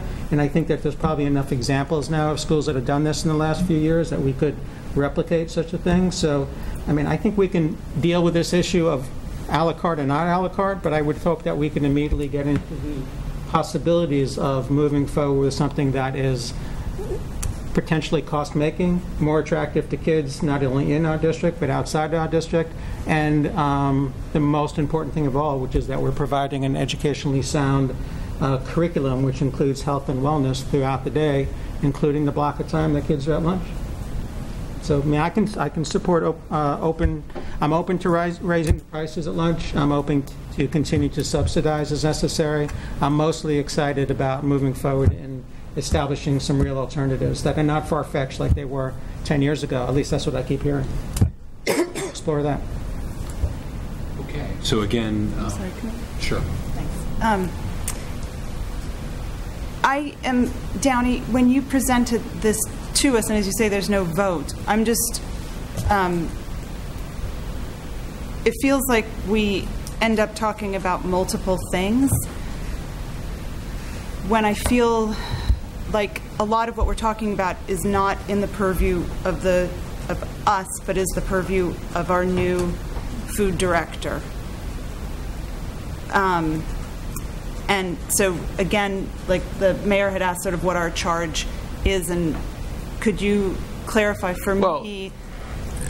I think clearly the amount of money that we provide is going to limit the options that she has going forward. I mean, one of the things that we have a fairly lean food service. We schedule our employees very, very strategically, or we don't have a lot of benefits because they don't work a lot of hours. They have, I think, some of the lowest wages of any employees in the district. So again, we can't pretend that we can get something amazing without committing resources, at least in my opinion. And so, if we don't, this is a budget decision. This is a budget decision. This is a money decision. Right. The district needs to decide, or we need to decide, where the money's coming from. It either comes from other places in the budget by transferring it, or it comes by raising it. And we've talked about various strategies for raising it. And again, raising the prices, we've seen with raising prices, for instance, in bus fees, that we project increased bus revenue and we don't get them because people substitute. So it's not as easy as just multiplying the higher lunch price by our current sales. You might, in fact, come back the next year and find that you're selling less. So at the end of the day, it is just a budget decision that we're making. And I guess my follow-up question is, and I really would need advice about this, it is honestly a question, would it help us if the food services person, if we invited her to come and talk to us at the next meeting for her input, or do you feel like you've gotten it and that she doesn't need to come to the whole? I would support that, because I think she is the person she's the person who's going to make the decisions based on the resources that we give her. She will be able to address us directly, and if we say, can't we do this for this much money? She has long enough experience in the field to say that's unrealistic, in my opinion, in my professional opinion. And again, she's the one who has been working in the field for over a decade. She's the head of health. She's a dietitian, services. So she, you know, this is her profession, this is her world. Yeah. So I think that she would give us a lot of good input. And again, you know, this is not for a vote, this is for discussion. Mm-hmm. We will hear from the community in the next month. And if she came back, I think that that would be really helpful in helping us to make the best decision possible. Yeah. I would appreciate that. I don't know how we can. Certainly, do you want to? So I was just thinking that, you know, the budgetary issues have been put on the table. So I think the way the item could be constructed is a vote to raise lunch prices up or down, a vote to increase the subsidy to the lunch program up or down. And then you could have her comment on what's possible within different ranges. Okay. Does that answer your question? It does. I have one comment. Just globally, to remember that this budget is part of our budget, and when we talk about, I mean, we're going into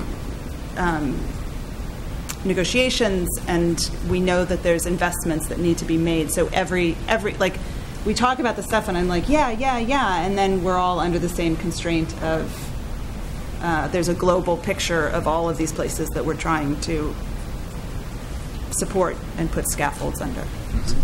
After he speaks, could I go back to that? That's actually my point. The specific thing was, remember a year ago, the real outcry when we reduced the number of ESPs, and to recognize that $40,000 is at least one ESP, probably 1.5 ESPs or something like that, and that if you were going to increase the subsidy, say we were going to double the subsidy to 80,000, you have effectively reduced the number of ESPs by 2 or 3, depending. And so these are, you know, these are the kinds of decisions that are made. This is why, for example, the later start time, Center for Disease Control points out that one of the benefits of a later start time is a reduction in obesity, as well as improvements in mental health, as well as better academic performance, especially for the people at the bottom end of the achievement gap. Okay? All of that, we didn't do it because it would have cost us 1 or 2 teaching positions.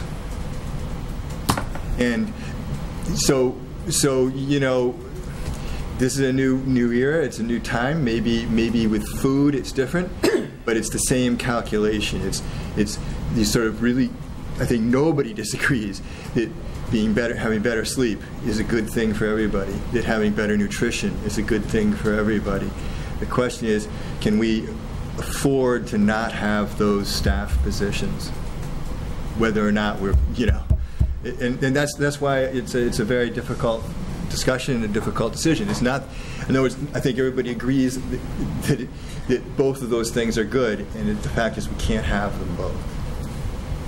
So Dr. Provost has to respond, and then I'll have you. And it actually is relevant to both of the last 2 speakers. I just wanted to share sort of my feeling as superintendent. This happens constantly in my life, right? We just heard approximately 2 hours ago really compelling reasons why I should be putting more air conditioners in schools, right? But every time you do that, you have to draw from some other resource that's already under-resourced. And so that's the reality, which I bring to you every year in a budget, which, you know, starts a list of things I want to do, and this is what I think I can afford. And in order to do it, I'm cutting all these other things that we also thought we needed in the past. Thank you. I agree, and I think that's really important to keep in perspective. And one thing I'm struggling with is the other ways to bring money in and the balance of those. So one is to raise school lunches, and we are going to hear people in the community who are hurt by that. And I think we do need to hear from them and how much is reasonable. And clearly, we need to be raising it every year as costs go up. At the same time, there's some real concerns with the junk, I'll call it junk food, because to me that's what it is. And fixing our budget gap by feeding kids things that are unhealthy, and Mr. Kaufman said it far more eloquently than I am, doesn't fit for me. But then, if you try to look at those things together, those same group of kids, perhaps it's different kids who are paying $275 and it's not covering their lunch. That's why we have a deficit. We're undercharging for the lunch. I assume that's why we have a deficit. We're bringing in money from only one school to cover the whole thing and affecting those kids at that one school, but where's that money coming from? If where they're able to afford the a la carte item, right? But why can't the kids afford to pay more for the healthier lunch? I don't know if my question makes sense, but there's something mixed up in there. There is a la carte at the high school, too. Okay, that's fine. That's fine. The elementary. But kids are spending $38,000 on a la carte items? That was the projection, because the a la carte sales were started. Just for JFK. Is that just for JFK? Yes, the high school's another 40. That's where my comment came The high school we have experience, it's 40,000. So if we have roughly a $40,000 deficit, maybe I'm misunderstanding it, maybe it's more than that, and we're bringing in projected roughly $38K on the a la carte items, there's $38K in our community where people are willing to spend more on lunches. It's just they're not willing to spend it on the healthier food, they're willing to spend it on the junk food. And so there's a mismatch there for me. I don't know how to make sense of that mismatch, but there's a mismatch. Ms. Busansky and Ms. Fallon. I'll start with Ms. Busansky, come to Ms. Fallon. So I guess a couple things. I mean, I appreciate, this discussion, obviously, and just to your point, Mr. Moore, about the later start time, it'd be one thing, we are moving backwards on the a la carte items. It'd be one thing if we were discussing, should we start the high school at 7:30 or 7 a.m.? Oh, look, all the research shows we should start later, let's just keep it at 7:30. What we did with a la carte items was we moved backwards. We took a step backwards in time, and to me, that is a really big difference. The other thing I want to say is we did not have this discussion just moments ago when we were discussing spending $21,500 on a math study. So maybe that's what we need to be comparing is, do we want to spend $21,500? Nobody brought up that we'd be losing teachers by spending, that we'd be choosing between teachers by spending money on the math study or lots of other things, lots of other transfers we've made since the budget. Since we approved the budget, we have transferred a lot of money. So I appreciate that perspective, but I don't think that has to be how we make this decision about our kids and our students and their school nutrition in middle school. Or if we are, then let's apply that lens to every one of our budget transfers, not just the a la carte items or the food services program at JFK. This is too narrow that this is all coming up around this one issue and it doesn't come up around the other issues. So. And then the last thing I want to say is I think we can figure out how to, which has come up before, the raising prices, increasing participation. And the other thing that was struck me just as sitting here tonight is that, we got how much money from National Grid for the robotics club? We have an amazing booster club that provides how much to our athletics program so that we don't have to contribute more? I mean, we have amazing contributions in this community that we hear about and we accept at every single meeting, and we don't have any kind of, nutrition, recess, lunch, booster club. I know that sounds corny, but you get the gist. Or, hospitals that are contributing. We have Cooley Dick, who pays for a trainer in the high school, which is amazing. They have community money that they have to spend. Would they spend it on nutrition, better nutrition in our schools? I think there's just other places we could go to try to bridge this, gap, and that we don't have to. It doesn't have to come back to $38,000 or a $40,000 contribution from the school committee. So I wanted to throw that out there and just keep minds open about this. Ms. Hennessy. Two questions. I just had a problem with the $21,000 for the record. Sorry. Because I feel like this is what happened. It's like I wrote to Dr. Provost about I want late start. Like, can we found $21,000 for this math study? Can we find $65,000 more? But is this are we questioning abandoning a la carte for just the middle school or for middle school and high school? Because I just heard $40,000 a la carte high school. Well, this discussion, I believe, was prompted by the new introduction. Oh, I get. However, if we are talking about wellness and food in general, it would seem a little. It would seem the high school then too. Right. That would include include more. So, I mean, again, Okay. No, when you said 40,000 at the high school? Okay. Yeah. How long has the a la carte program been in place at the high school? Probably about 3 years. I think it was started by Mr. Trentaglia when he got here. I'm still struggling with the idea of having to make a decision between a la carte and no a la carte, because I'm sitting here with I know we've talked about it, but there are thousands and thousands of a la carte options that meet the guidelines for the state. If you go to the Stalker A-list, there are nuts and seeds and healthy options. It doesn't all have to be an apple or an orange. There are foods that kids are bringing to school, to games, to practices. I don't understand why we had to go straight for the worst options on that list to make so much money. I just don't understand why we're not trying to find a happy medium where we can offer a la carte items that families would be happy with. I get that some people are going to say goldfish or, wheat thins or whatever. Some of the items, though, those are garbage too. Like, you're never going to make everyone happy, but I don't understand why we can't keep experimenting with our a la carte options until we hit on a combination that's profitable and healthy, because there are plenty of options on there. I mean, that's where I feel like having the food service director here, because some of the healthier options, maybe you're selling them at cost, and maybe that's the problem. But I just don't understand why we have to make a choice, why we keep equating a la carte items with unhealthy foods, because it doesn't have to be that way. Dr. Provost. I would just like to ask you to ask that question when we have her here. I'll share with you my recollection of a conversation with her when I asked that basically same question. And her perspective as a nutritionist was, if you're selling anything off the A list, they're all engineered to be essentially nutritionally equivalent. So saying one is healthier than the other isn't really the right thing, which is why she said, for me, what's important is that we not sell something that can't be obtained in a normal store. Ms. Voss. I just have a comment about the budget and the money and the math. So I think there's one fundamental difference we need to keep in mind. If you were going to fund a math consultant, and it might not cost $21,000, I agree with Mr. Meyer, it might lead to other expenses down the road if we got certain advice, but that's a one-time expense, and it potentially helps kids for years and years and years if you improve their math experience. And I think that's fundamentally different from this or from the Late Start or from other things where it's $40,000 or $80,000 every year. So I think we're a little bit apples and oranges. That's usually the point I make, so thank you for making that point. I was going to say that, but thank you for making that. Or apples and ice cream. No, it's fine. It's just the whole one-time versus ongoing operational. It is a difference. So anyway. Candace, I want to ask you some numeric questions. If you have them, that would be great. But so, like, over the last 4 or 5 years, what's the annual amount that we've subsidized, and where do we get that money from? Do you recall? It comes out of the school committee appropriation. But specifically, is it? Do you remember? The amounts.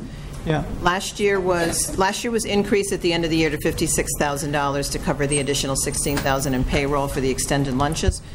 And for this year, it's $48,000 with the hope that the food service program could cover half of the additional payroll, and the school committee was covering the other half of the payroll. Yeah. Prior to last year, it was $40,000 before I arrived here, and I think maybe 7 or 8 or 9 years ago it was $25,000. So it's been in that range for a while. So we kind of have it built in now as an expectation currently that we're going to subsidize it. So it's just another important point that we're not going to have to lose a teacher if we. Oh, yeah. No, but the bigger issue. Because you'll be increasing that subsidy. The increasing cost. Increased subsidy for this year. This year, the subsidy for this year is based on continuing the a la carte? Yes. Although when we did the budget, there was a big unknown. We didn't have as much detail as we have now. Last year, the program, and you'll see it later in my report, just barely broke even. It made a small profit. I hate to use that word, but it made a small profit. Yeah. Basically due to the start of the additional a la carte sales. Otherwise, it would have been a small deficit. Right. Going into this year, there's increased contract costs for benefits and payroll. There's increased food costs. There's, everything else that goes into it. So by not really increasing our subsidy to cover any of those costs, the expectation and the hope is that this year that program's going to be able to cover those costs. Otherwise, it'll be operating this year at a deficit. We have some built-up reserves, which Department of Ed wants us to have. We don't have as much as they want us to have. But if we run a deficit this year, at the end of the year, the school committee would either have to transfer more money in or go into those reserves. Right.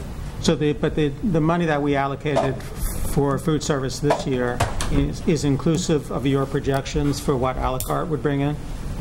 No, when it was done, it wasn't a direct correlation. When the budget was done, we looked at what we needed for the program. The middle school a la carte was not off the ground yet, other than the stuff that had been there since the beginning of the year, like some of the drinks. So we looked at it, and actually I think in next year, in the budget book, I think there's a small deficit for next year projected because we only increased our budget by the $8,000 for part of the payroll cost. I'm not sure we're on the same. I think I'm confused because if for a series of years now we have transferred money at the end of the year to help balance the food, is that right? Yes. At various ranges, but like 64,000 last year, you said, right? 56. It started out at 40 and ended at 56. Okay, so in that, let's just say about 50,000, just for example's sake. So when we built the budget this year, this is where I'm confused, did we already assume that we would be putting in an additional 50,000 because that's been the average amount of deficit, or did we not put that in because we projected we would gain X amount of money? It sounds like 38,000 at least from the middle school from the a la carte. We put 48,000 into the school committee budget to subsidize the program. Okay. And then we had hoped for additional sales of something. They weren't identified as middle school a la carte in February. Yep. But we had hoped between a various number of programs, including the high school a la carte, that we would be able to come up with enough funding to cover the increased costs. And we also have been trying to increase sales. Yeah, sure. But not to cover the 48,000. I think. Right, no, the 48,000 will. 48,000 is baked in.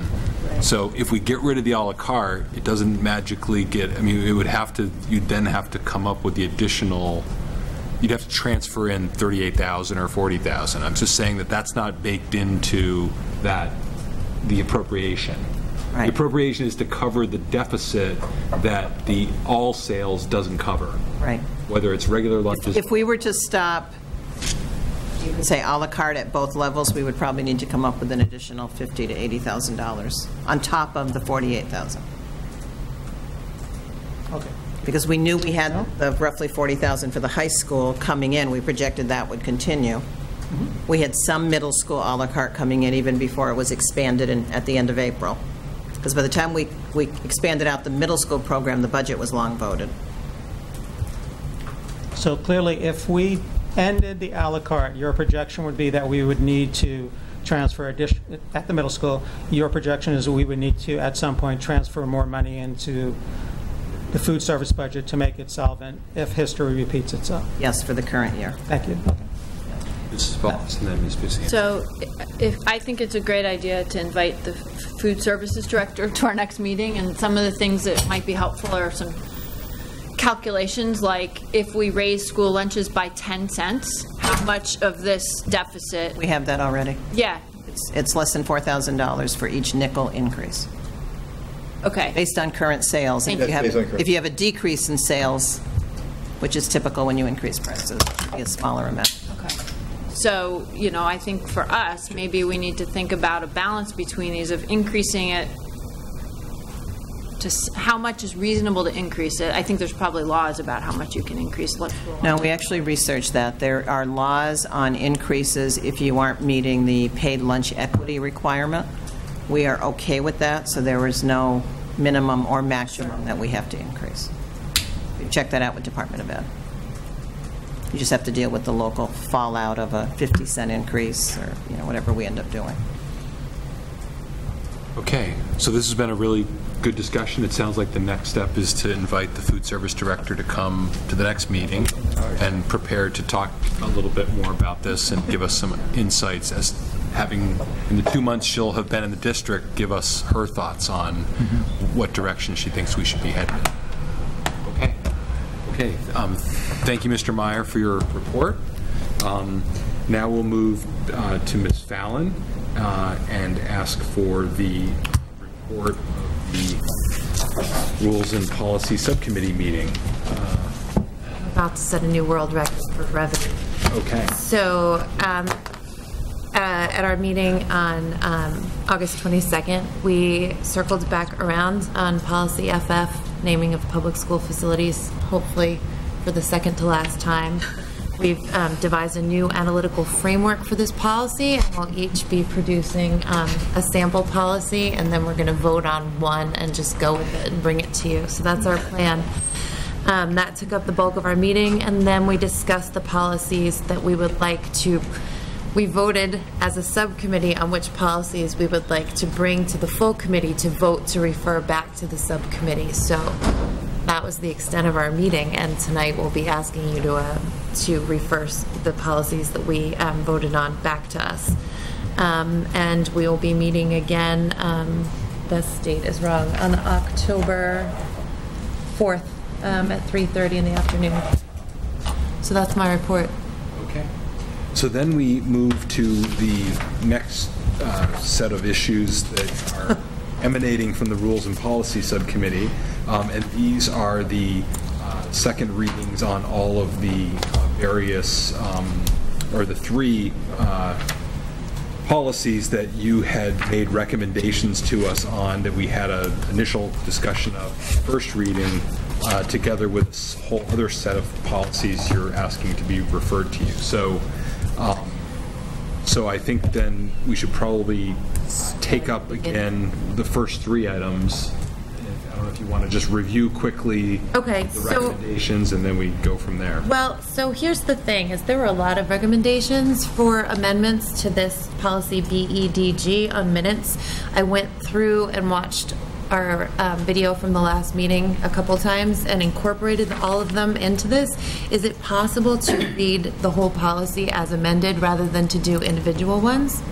Like, I've now incorporated all of the suggestions into the policy, or do I have to do them individually? No, you could make it as a, as an amendment to the, you could make it as a. So I can say I amend that we replace the policy that we presented last month with this policy and read it? You certainly could. Yeah, as long as if everyone feels comfortable. And then I will have a copy of that amended version if you missed something. But it's really just addressing. There was some confusion in the way that we had edited the BEDG document, but I added in suggestions. So I'm going to read slowly. I would move that we amend policy BEDG to read as follows. The minutes of a school committee meeting constitute the written record of committee actions. They are legal evidence of what the action was.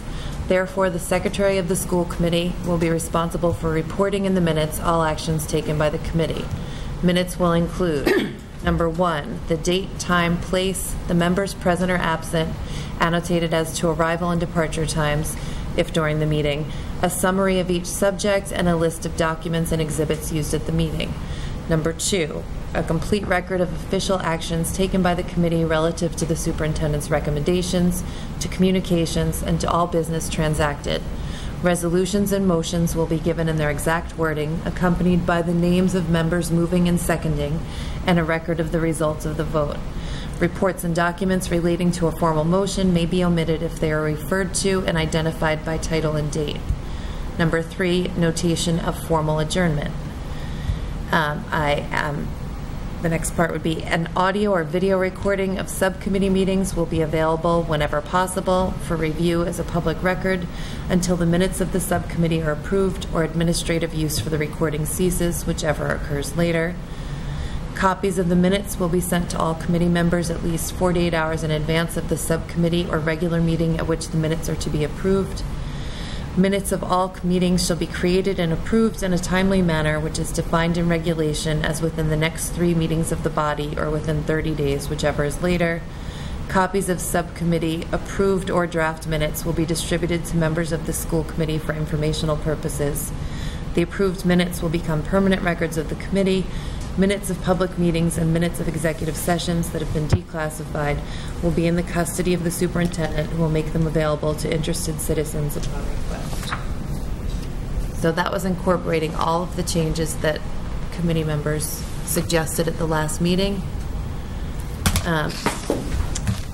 So can I get a second on that? Second. Okay. So basically, you've moved to amend the previous recommendation, as you just stated. It's been seconded by your colleague, and then I would just open it up to discussion.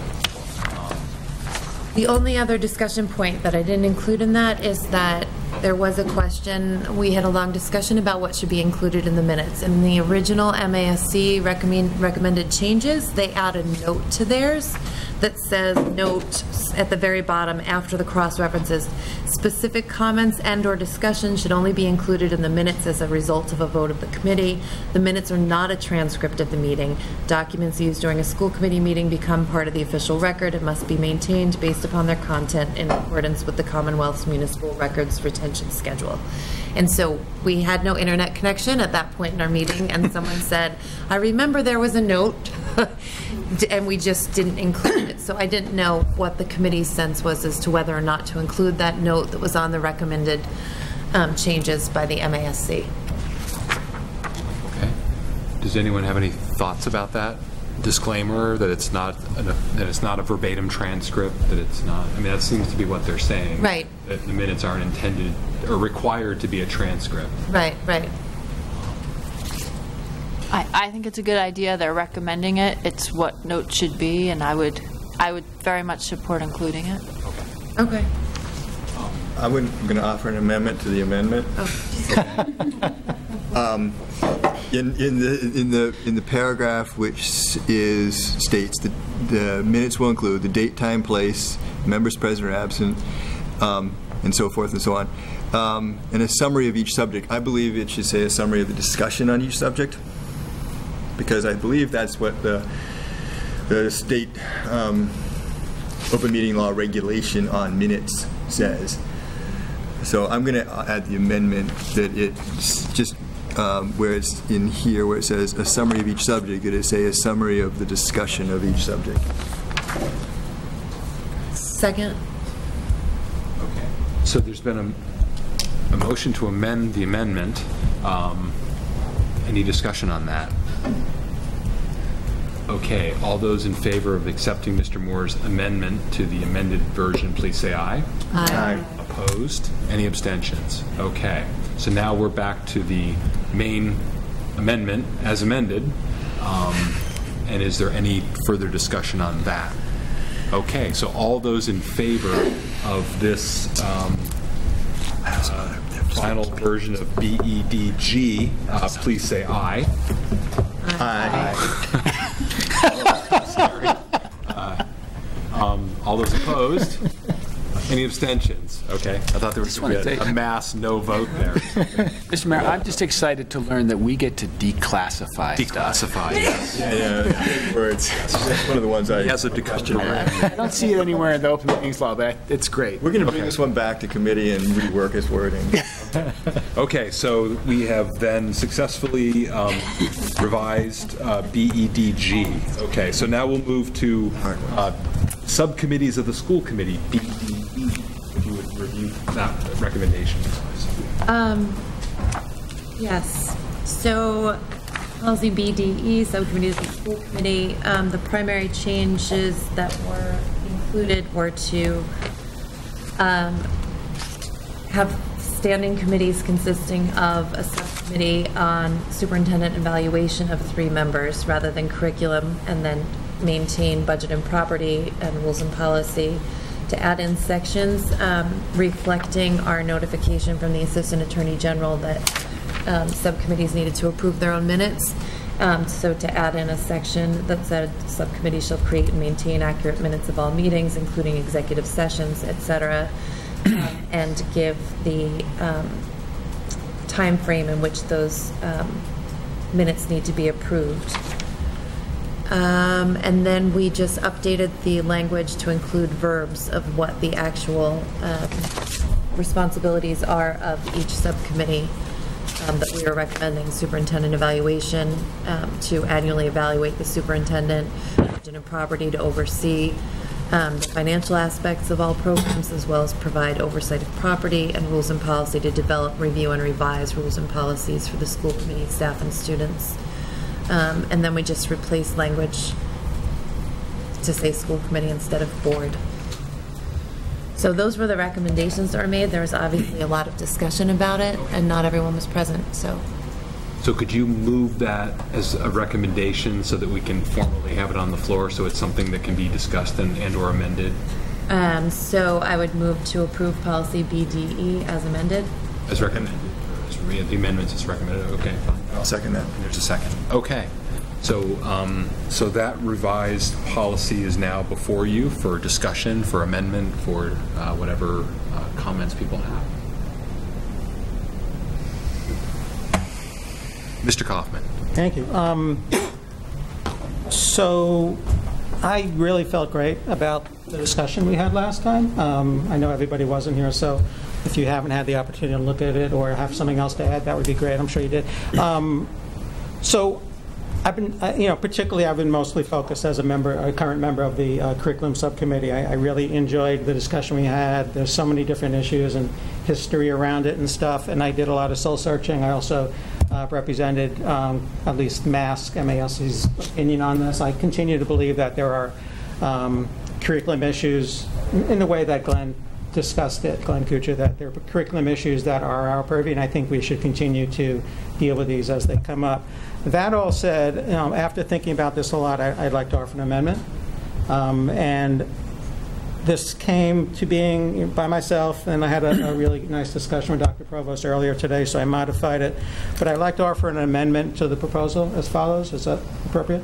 Sure. Okay. So I'd like to offer the idea of replacing the curriculum subcommittee with a new subcommittee that I would call the Subcommittee on Student Success. And I would define that in an attempt to define that using the same sort of verbs that you guys are using.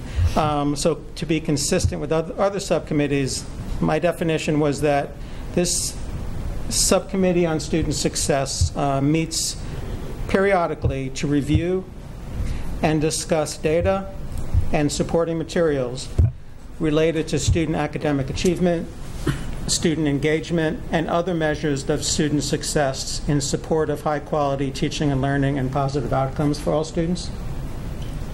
No, it's a big definition, so I thought I'd provide a couple of concrete examples where I think a subcommittee would be helpful because they're happening right now. Although the math study, I'm not sure it's happening, but coming into the meeting, I certainly thought that reviewing and pinpointing key findings from both internal and external studies, such as the math study or the review that we're going to have from DESE, are really important things that probably could benefit from a subset of folks, pulling in other stakeholders and really discussing the salient findings and also discussing ways that we could best present it to the community so everybody has an opportunity to hear.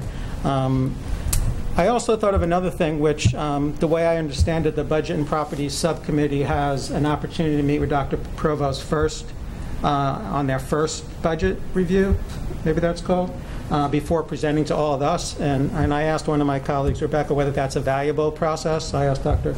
Provost, is that the valuable process? They both agreed it was. So again, I can see that as the superintendent annually sort of delivers the achievement results to us as a community, AMCAS and otherwise, and I hope it's otherwise, that might be also a good opportunity that he could present that to this subcommittee to really ensure that we're hearing the most important things, that we're advising him on ways to present data, that we're supporting him as he makes that presentation because maybe we're a little bit more familiar with it. So that seemed to fit naturally to me.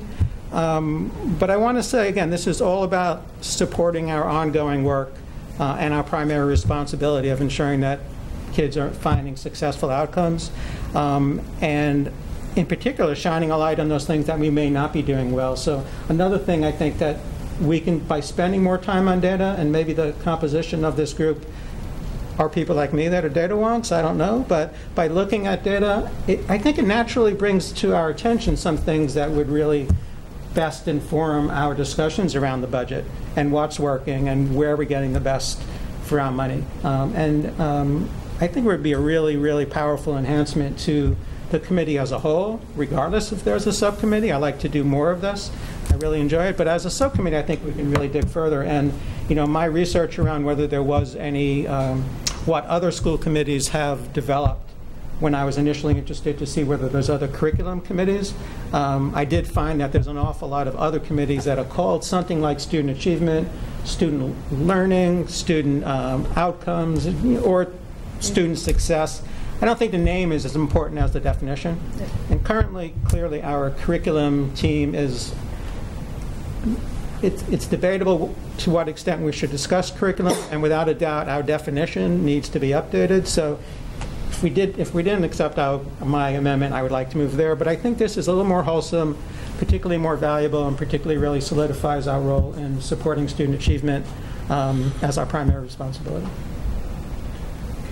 I could just clarify, your amendment to the recommendation is to then not replace, so currently the recommendation replaces curriculum with superintendent evaluation. So you would say, in lieu of that, you would replace it with this instead. Oh, I'm sorry. No, I have no objection to it. So I guess I didn't think of it like that. So if I can, I would like to add to.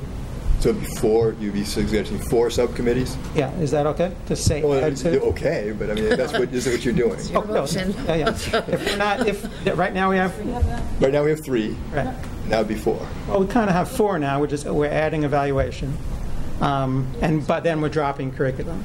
So if technically we're replacing curriculum with evaluation, then I guess what I'm proposing is adding a student success team. Yeah, I mean, if you think of which way.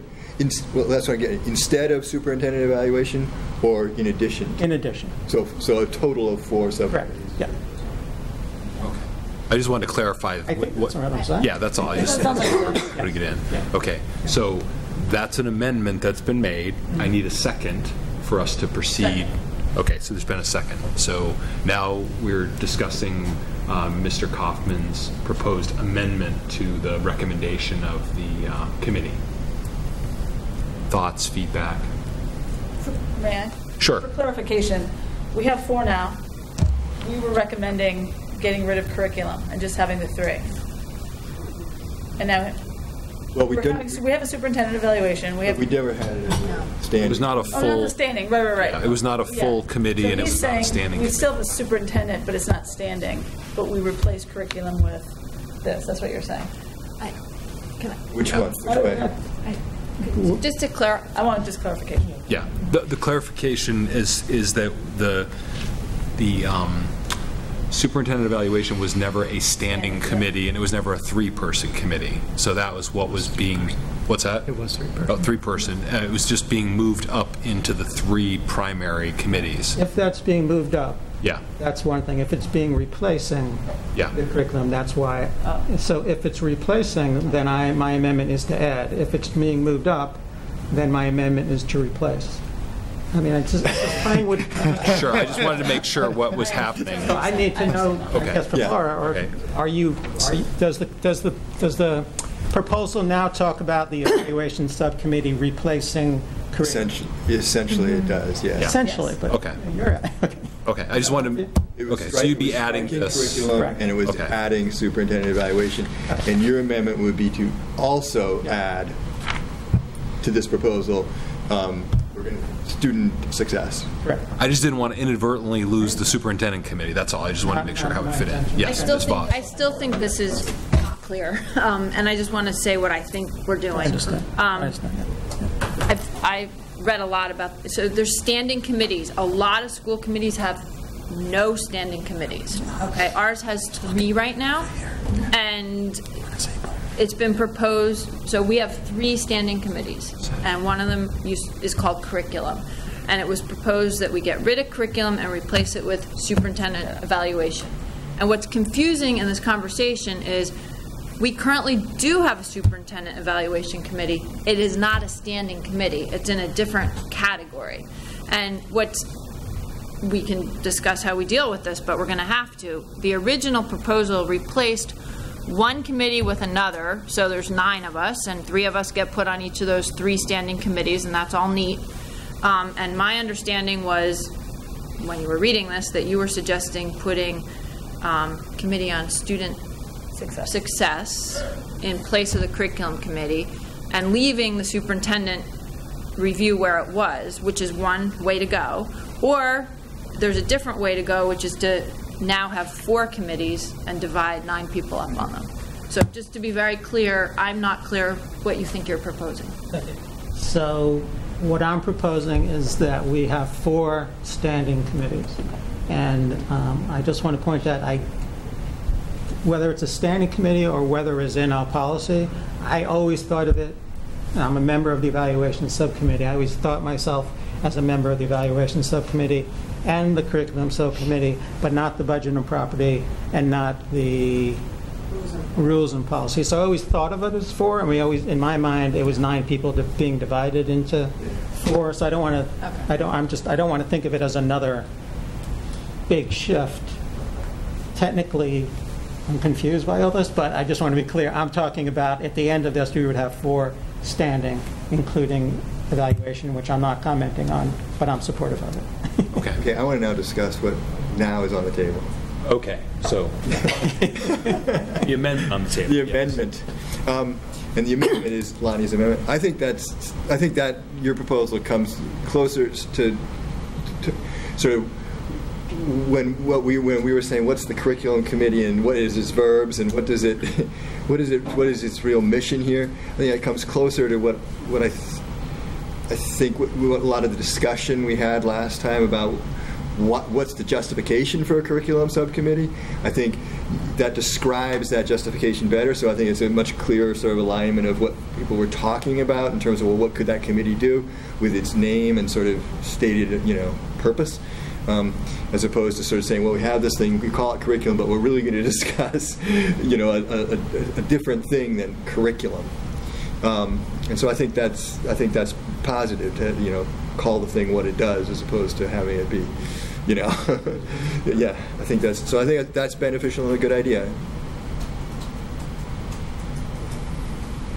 Mr. Meyer. I'm just going to go on the record as opposing all subcommittees. I mean, unless they're ad hoc for a specific purpose, I just think having a small committee as we have, the idea of subcommittees, to me, means that there is another place where the public can lose sight of or not be able to follow the deliberations that we go through. And again and again, we have a budget and property subcommittee or rules and policy, and there's a long discussion, and then it's replicated here. Yeah. And just in terms of efficiency, I would rather that we go back to twice monthly meetings. And have the full school, or as needed. We do it during budget season if we felt it was useful for other things, if we felt that we needed to discuss math curriculum, if we felt needed to discuss the wellness policy, that we would all be here. I just think that if we were a committee of 400, referring it to a small committee with expert staff on that particular topic makes sense, and then it comes back. But again, then as 400, we would trust the deliberations and the work of the staff for the subcommittee. And I just don't see the benefit in sending things out. Again, in certain times, an ad hoc committee can be very useful, but I think that my preference would be that we do it ad hoc, maybe because things like superintendent evaluation are statutorily required. I could see that, having that there. But again, to the extent we add this subcommittee structure, I think it makes it harder for people to follow. If we wanted to have meetings in the afternoon that were more accessible to people who can't make them or don't want to stay up until 9:30 at night watching this gripping drama, then I would say we should move our school committee meetings to different venues, and we should move them to different times, and maybe have them on a Saturday if we had an issue that was of great public interest. Just want to say that. So that's more of a comment. You're not proposing an amendment. I'd vote against. I'm just explaining why I'll vote against subcommittee creations. Okay. Yes, Mr. Collins. So I can directly, let me share my feelings on that just by building my case for this in one more way, which is that one of the beautiful things I see of this committee is that we can engage stakeholders who otherwise don't have an opportunity to engage with us at these same issues at school committee meetings. So I know some committees just don't do that. Some subcommittee meetings don't do that.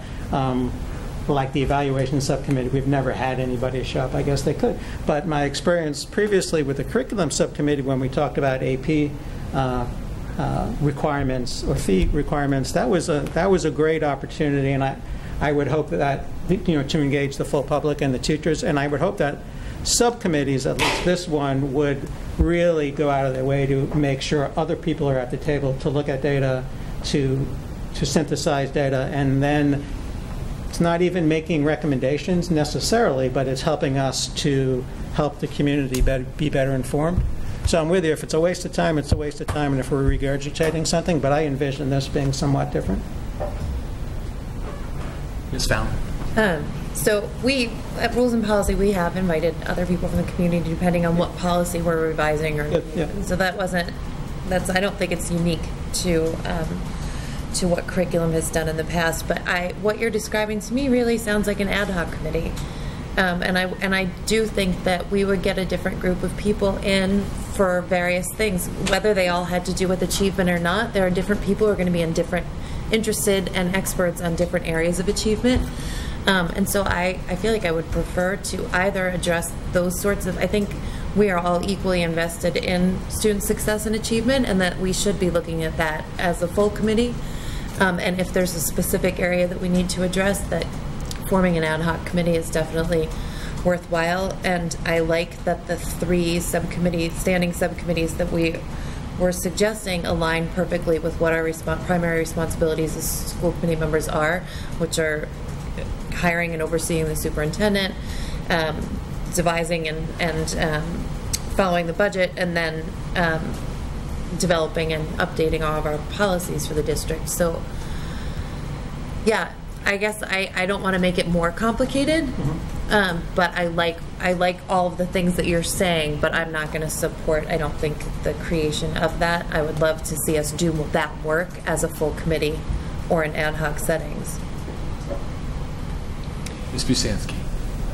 Well, I just want to say I think that student achievement is one of the primary responsibilities of the school committee. So like you said, all of these subcommittees each one of them speaks to our responsibilities, but if we get rid of curriculum and we don't replace it with something like student success or something of that ilk, then we really, I think, are not really doing our job. And while I agree there are some hot button issues that get rediscussed all over again as a full committee, I do think that every school committee, every subcommittee has examples of where we've saved this full committee a lot of time by being able to hash out issues in a more in-depth way, invite the experts or the key stakeholders to the table and get those issues decided, and then bring that, summarize that discussion to the full school committee and make a vote. And I think it does, I think it's a much more efficient use of our time. And I think getting an ad hoc committee off the ground just takes a lot more time and work. And if we have something like a student success committee, just like with rules and policies, just like with budget and property and all the others, then we can we can move more efficiently in getting done what we need to do. But I think we have a primary responsibility to look into student achievement, and we can't do that as effectively on a one meeting a night, one meeting a month, where the superintendent does a great job reporting out to us, but we can't really dig into it maybe the way that we really need to, and so we can really get some things done that we can't get done in another fashion. Okay. Just to that, so in your proposal, were you saying that you'd be meeting more than monthly? I'm trying to understand. I forgot. I said periodic. I said periodic. Okay, right. I just didn't know what the. Yeah, I mean, if we're going to meet annually at least annually to discuss with Dr. Provost. So periodically. Okay. But I think we want to potentially meet more often. I said periodically. Okay. I ultimately agree with Ms. Fallon. Well, I was also part of the committee, and all of Mr. Downey is really compelling to me. And then I think of our Rules and Policy Committee meetings, subcommittee meetings, and I was like, no way do I want a full committee in that. I understand what you're saying, and I agree to some extent, but I do think that there's a role for kind of hashing out some of the details that we don't actually go over in these meetings. I'm very interested in what you're saying, and so when Mr. Downey said no meetings at all, I felt this is actually what we're doing, and perhaps that's where we do need to expand our monthly meetings periodically, and this is what we focus on. We don't approve things, or you know what I mean, but this is actually what we do focus on for a few more meetings. And it's not a subcommittee. It is where I could hear, or we all could hear each other, in real time, and not have it reported out to us. That it is so integral to what we're doing that I do want to hear everyone's voice for the first time. So for me, that's where I don't like this as a subcommittee. I like this as an extra, and I would, of course, be able, wanting to do extra meetings on that. But I still like this. These are our 3 charges. This is what it is. Let's focus on it. And then bring that back here. But this stuff, I do think it's the core of who we are, and we should be spending more time doing it. So as a committee, you mean? As a full committee, yeah. Other comments? Yes, Ms. Voss. I'll just follow that up. It's clear to me that we should be spending a lot more time thinking about student achievement, how we get to student success, however we define that. We haven't discussed that.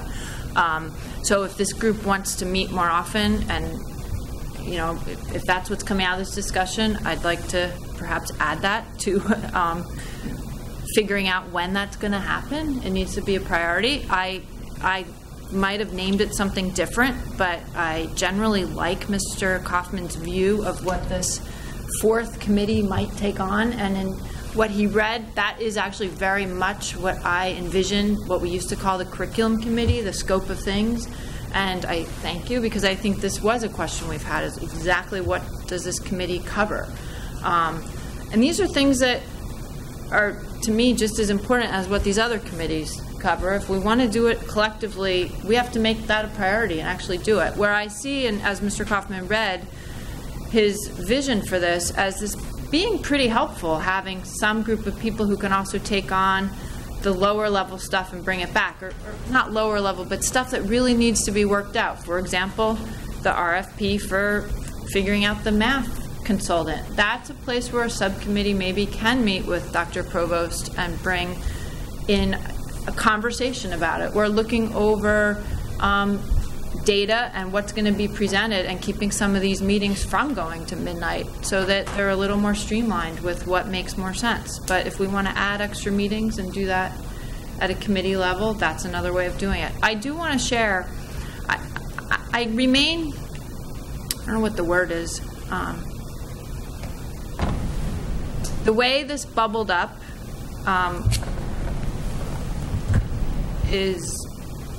doesn't sit well with me yet, and I guess I want to clarify one thing that I heard over and over again in different contexts, which is most schools don't have curriculum committees, and maybe they don't call it that, or most school districts. So if you look at the, for better or worse, I don't know how to pick which 300 plus districts I'm going to look at, so I picked the ones that are ranked in the top 20, because I like to think about us having an outstanding school system. I think we all want that. And if you look at those and you start looking at what committees they have, I'll share that briefly. I skipped charter schools and regional schools and Boston Public Schools, because Boston Public Schools are huge and I don't know how to think about their school committee. But number 4 on the list is the first one that's maybe comparable to us. Number 4, ranked in Massachusetts, Lenox Memorial High School. Their subcommittees include one called Learning and Teaching. Hopkinton High School, number 5. Everything is ad hoc. 7, Medfield Senior High. No, everything is ad hoc, but they talk specifically about curriculum and how it's important. 8, Dover Sherburne. No standing committees. Number 9, Arlington. 6 standing committees, including one that's called District Accountability, Curriculum, Instruction, and Assessment. And I think Mr. Kaufman combined that very nicely into a much shorter mouthful. 10 is a Boston Public School. 11, Belmont. 3 standing committees, including one called Curriculum and Instruction Subcommittee. Number 12 is a regional school. Number 13, Newton. No standing subcommittees. Number 14, Lexington has things they call topic subgroup committees, and one is called curriculum. Number 15, Weston has no standing committees. They have a subgroup called homework working group. 16, Harvard, no standing committees. 17, Duxbury, no standing committees. 18, Needham, no standing committees. Have several listed ad hoc committees, including Technology Advisory Board, which is another thing that we might consider. 19, Sharon, no standing committees and nothing apparent on website for subcommittees. Number 20, Wellesley. Again, no standing committees. They're all ad hoc. Last year, they appeared to have a policy subcommittee. So I did some local ones too. It doesn't really differ. But actually, if you don't have if you have committees, most of them do have something related to curricular. It's very unusual if you have standing committees to not have one. And I'm just putting that out there because that was not what was reported at this meeting. Most of these districts have no subcommittees. Sounds like they've listened to my wisdom. Okay. And if you go on the MASC website, there's a database, and maybe a third of the districts are actually in it, and you can go to them, and every single one I clicked on had no standing committees. We're not on it. I don't want to open a statistics discussion, but is there a way that you can correlate the performance with subcommittee composition? Do you have a data? Can you plot that data for me? I'm actually not trying to make a joke out of it. I'm not trying to make a joke either, but I'm just saying. I'll be really clear with this. Yeah, I'm just saying you're drawing. It seemed like you're drawing a conclusion. Nope. What I'm saying is there has been different voices that say curricular subcommittees. Call it what you want. Learning, teaching, curricular. This general sense of what Mr. Kaufman's description was.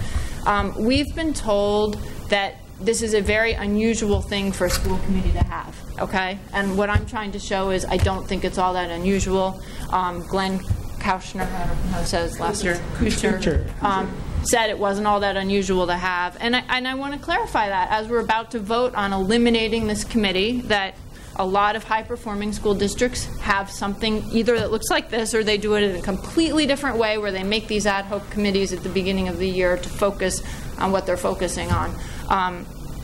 There are two different methods. But to just wipe out this idea that we're going to have a subcommittee that deals with something about student achievement, student success, whatever you want to call it, curricular. I don't view curriculum the same way some of you do. I have a very much broader view of it. Whatever you call it, that we're going to wipe it out. I don't want us to wipe it out because we think nobody else has it, okay? Because a lot of places do have it. Ms. Fallon. I am absolutely baffled where this is coming from because the only person who said this isn't the norm or where it's not coming from was Mr. Kaufman, who said he spoke with Glenn Kuchar and I just rewatched the meeting and he said you threw out the number of 20%. And which shocked me. I thought it would be significantly higher the number of school committees that had a policy subcommittee. And when you read to me these numbers of school districts that have no standing committees, I mean, that sounded to me like the majority. So I don't know how that's an argument in favor of maintaining a curriculum subcommittee. And when you say it's more of the same of locally, I spoke with the chair and the vice chair at Amherst yesterday, and they do have these same three subcommittees. We often hold them up as an example because they ran into the same problem. They are of the same opinion that the curriculum gets into a gray area. What is our role in curriculum and what should it be? And so they pretty much said that their view on it is what we were suggesting, that when it comes to a question of policy or budget as a result of a change in curriculum, that's when we would vote on it, and otherwise they leave it to their teachers, administrators, and the director of curriculum to make curriculum decisions. The only exception is when it is, in fact, sort of related to policy, the intersection of policy. They will be taking a vote as a committee on whether or not to change to a bilingual program in November. But beyond that, I mean, there are local districts who are doing exactly what we're suggesting. Longmeadow, also, I spoke with, they do not have a curriculum subcommittee. Sudbury, no curriculum subcommittee, and I know they're a high-achieving district. Hadley has a policy and curriculum group because they feel a subcommittee because they feel like the only point where a school committee should be weighing in on curriculum is where it intersects with policy. So I think we could pick and choose examples from all of the school districts all over, but when it comes down to it, we've all expressed our reservations about having a curriculum subcommittee, what its charge is, what its limitations are, and I feel like what Mr. Kaufman's saying we can achieve, we should be doing as a full committee. You're right, that is really important work. I am willing to have more meetings if we can all focus more on student achievement, but I don't know why we would maintain the curriculum committee at this point with all of the doubts that we've had over the years about its function and responsibilities and the appropriateness of it. I don't know who had their hand up first, Ms. Voss or Mr. Koff. I wasn't going to respond to Laura specifically. I had some other responses. Can I so if respond? you were going to- Yeah, I would like to. I just want to be clear, there's a main motion, but then there's a very specific amendment that we have to first deal with, which is the amendment to Mr. Kaufman's amendment. Okay. So Can I respond to? Sure, you can, yeah. I just was cautioning that we need to also dispense with the First Amendment before we get to the larger question, but certainly. Sure. So in general, when I think of curriculum, I don't mind if it's called learning and teaching and something about assessment. For me, that all fits in under that umbrella. And that is somewhere where I haven't seen us ever talk about that. And I think there's so much that needs to be done there. And so when you're saying curriculum, I feel like some of these groups are thinking about curriculum in a different way. And just to be clear, I didn't include Amherst in my research because they were a regional school, and maybe that was a mistake. But I didn't pick and choose. That's why I picked a list, and I went through the 20. But I did try to pick local schools. Belchertown, Curriculum and Instruction Committee. Westfield, Instruction and Curriculum. Hadley, as you said, Policy and Curriculum.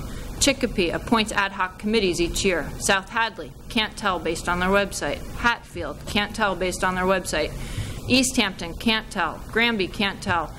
Longmeadow, Finance Subcommittee, Policy Review Subcommittee, and Operations Subcommittee. And Agawam, no standing committees. I tried to pick all the ones in this area. I did not pick and choose them. I did leave out regional and charter schools. And I just wanted to make that clear. Okay. And I will say, and I said it at the last meeting, when our curriculum subcommittee was assigned and we had our very first meeting, and Dr. Provost said at that meeting and had said to me in private at least one other time, he didn't see a need for the curriculum subcommittee, and he articulated why, and that's a perfectly valid thing for him to do. It's also very valid for those of us that are here to say, well, we might disagree with that, and there's other things that go on. But he did also say, and I think we value what he has to say, and most of the time he knows way more about it than we do.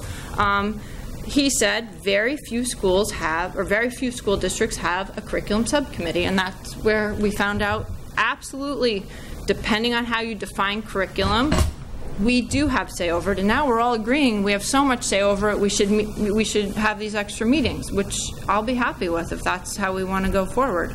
But that's where this started, and there have been inquiries on listservs from our district, and there have been inquiries to MASC officials. So this idea did not start because of a verb not being in the description, as far as I can tell. I mean, it's been discussed in back rooms for at least the last 6 months, and that's just the way it is, and it's okay. It's fine.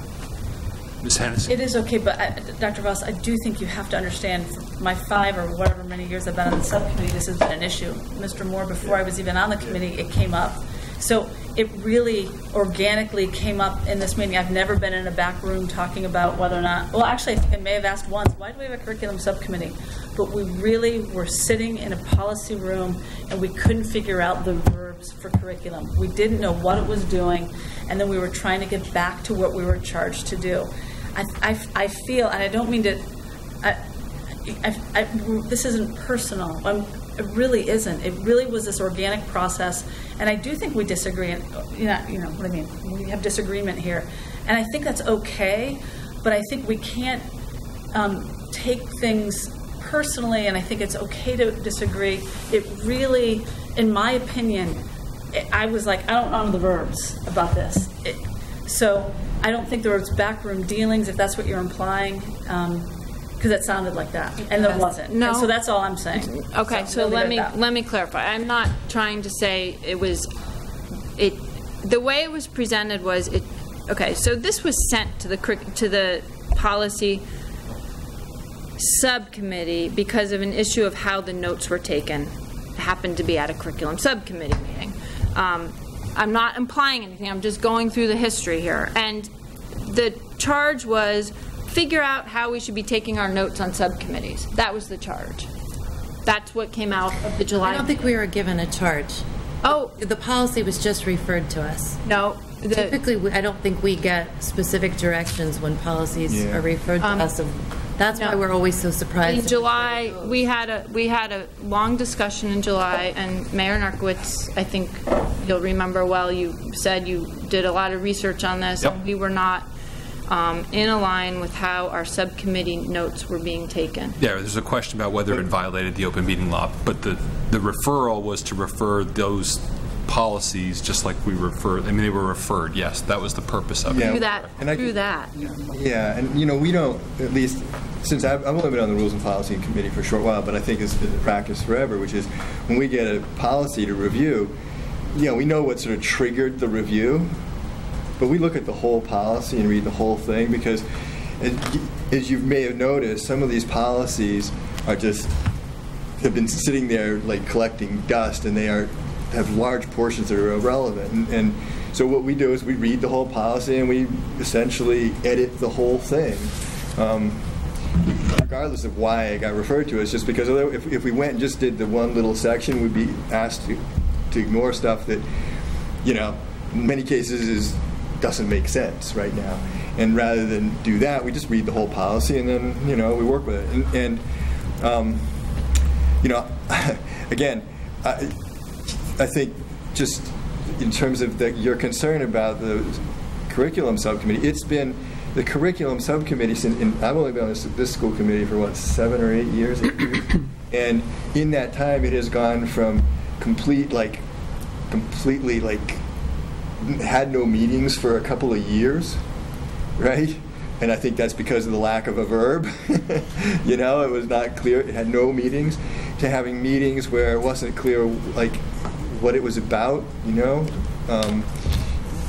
was just sort of a standing committee that kind of like in search of something, and so that's why it's always just been an odd child since I've been on the committee, in terms of not that it couldn't have purposes. And as if you'd been at the Rules and Policy Subcommittee where we discussed this, I pointed out all the things that you could throw in to curriculum, and but they weren't necessarily described in the the description of the committee. They were just things that could be thrown in, and so that's how it came up. It didn't come up as part of any agenda. It came up as we were reading the thing and going, wait a minute, how do we define this?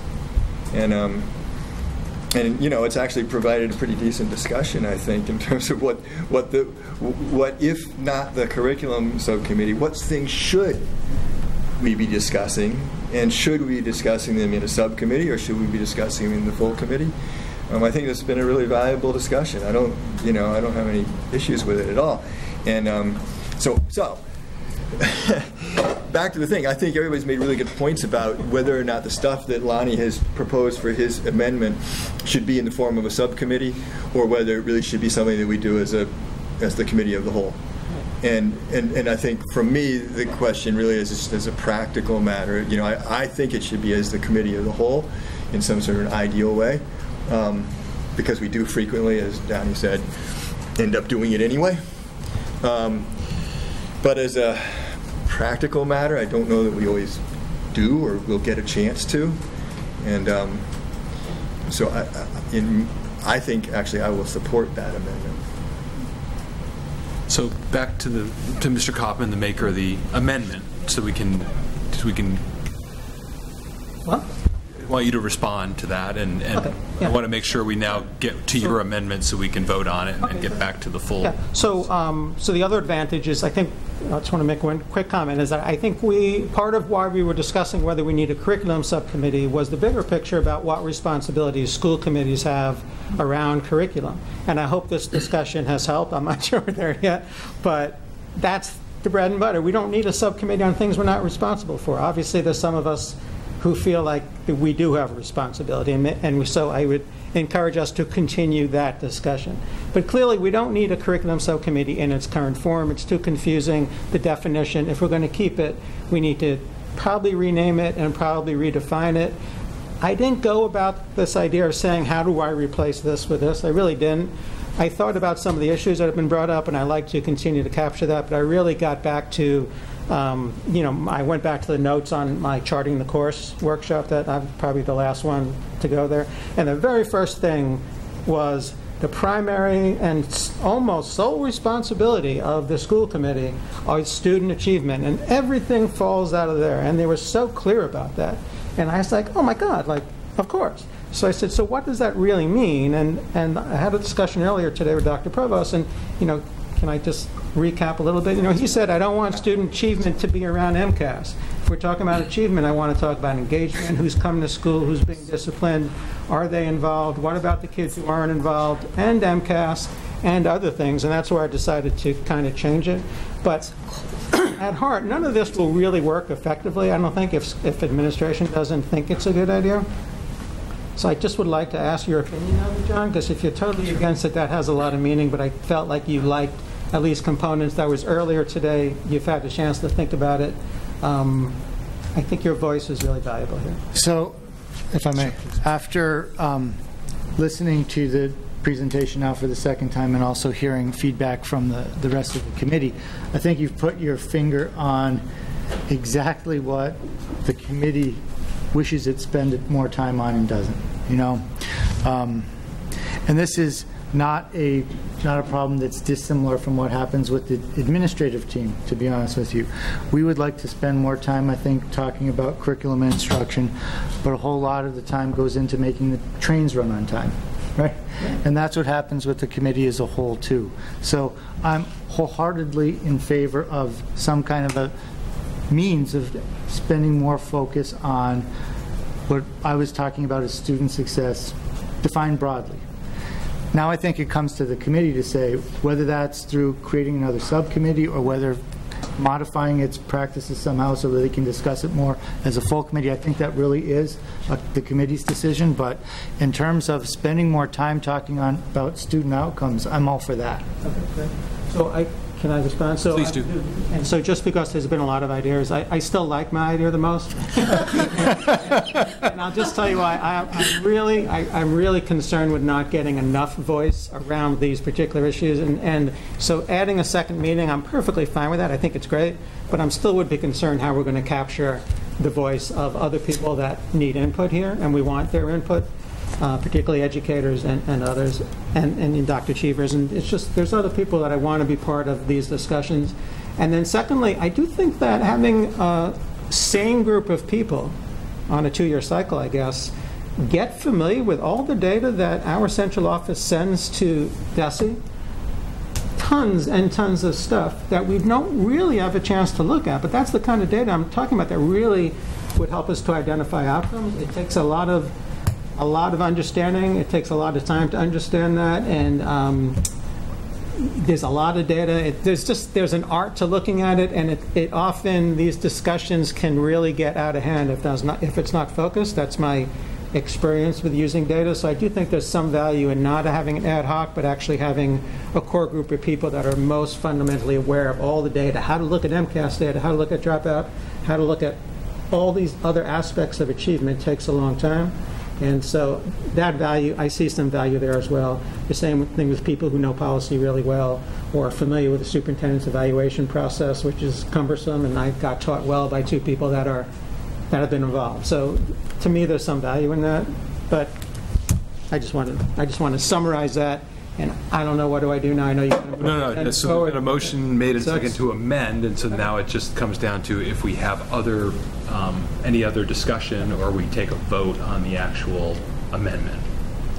Is there any other further discussion on the amendment, which, again, just to recap, is to create the fourth committee. We give it the name. Yeah. We didn't even vote on. So you would vote on this first. We have to vote on the you would vote on his amendment That's first, and then you would go back to ours. Exactly. Exactly. So they're 2 separate votes. Exactly. And I'm saying that Thank you. There's the main policy recommendation, then there's this additional amendment. And we vote on the amendment before we vote on the main policy. Yeah, that is correct. That's what I needed the clarification. So this vote would be to create a committee on student success with the language that you provided? Okay. Okay. All right.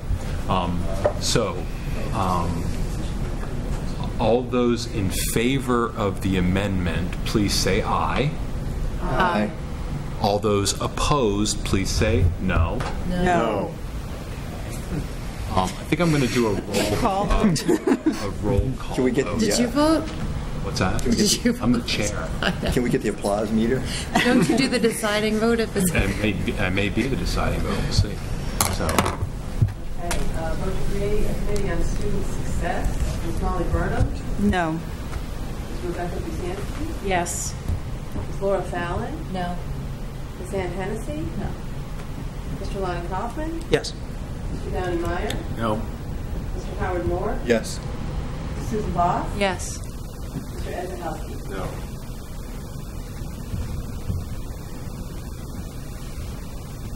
And those carry it. 5-4. Okay, so the amendment fails, so now we're back to the main motion, which is the recommendation of the committee. As Vote on this? What's that? The chair doesn't vote? He doesn't need to. He can. I'm last, but yeah. Did you vote? The noes have it. Did you vote? I did not vote. The noes would not have it if you chose yes. It would be a tie. It fails for a lack of majority. So I'll vote no. I'll vote no then. You can record me as a no vote. Yeah. I vote as a It would fail either way, but yeah. Anyway. Yeah. Because your vote doesn't. I'm just asking technically, your vote doesn't. Yeah, I usually vote. I'm not sure why you didn't call me. Oh, I'm sorry. I don't know why I thought the chair didn't vote. Sorry. No. Well, I know that you started with me, so I figured you'd come to me at the end, I but apologize. that's okay. Yeah. I'm sorry, Mayor Dayton. I No. apologize. So the next item on the agenda, the next up then is back to the main motion, which is the motion that was made and seconded to adopt the recommendations of the Rules and Policy Committee with regard to policy BDE, subcommittees of the school committee. Is there further discussion on the main motion? Okay. Yes. Yes, please. So the main motion is the one that was presented before this. That is correct. Yeah. So I would, I don't know if this is amendment or not. So It's different. It's an amendment. So were we going to discuss this? I've just asked if we want to have discussion on it. That's correct. Yeah. So I'm not sure what I'm presenting. I guess I'll just throw it out there that I think I would like to I would like for us to develop an ad hoc committee to look at the naming of the curriculum committee and the definition of that, so we can carry on to do our work as dictated by MASC, which is talk about curriculum issues. Yeah. So is that not an amendment? that falls in How the do I scope vote? of Yeah, I think it's not really an amendment to the recommendation, to the policy. It's not really a policy. You're asking for an action, but that's not really an amendment to what's on the table. So, what is it? It's a motion, but it's not an amendment to what's on the table right now. There's been a motion made and seconded to approve a policy. So it's not an amendment then. So we're just discussing. So I mean, I continue to believe that curriculum is a huge, huge component of what we do, and I'm willing to let that go if we broaden it to discuss something else without knowing whether we're going to have us meet twice a month. I'm kind of left to feeling like we didn't accomplish anything. Maybe we'll get to that next, but we're not there yet on the agenda, so I'm feeling a gap. I'm feeling a lapse of how we're going to deal with the issues that I believe are our responsibility.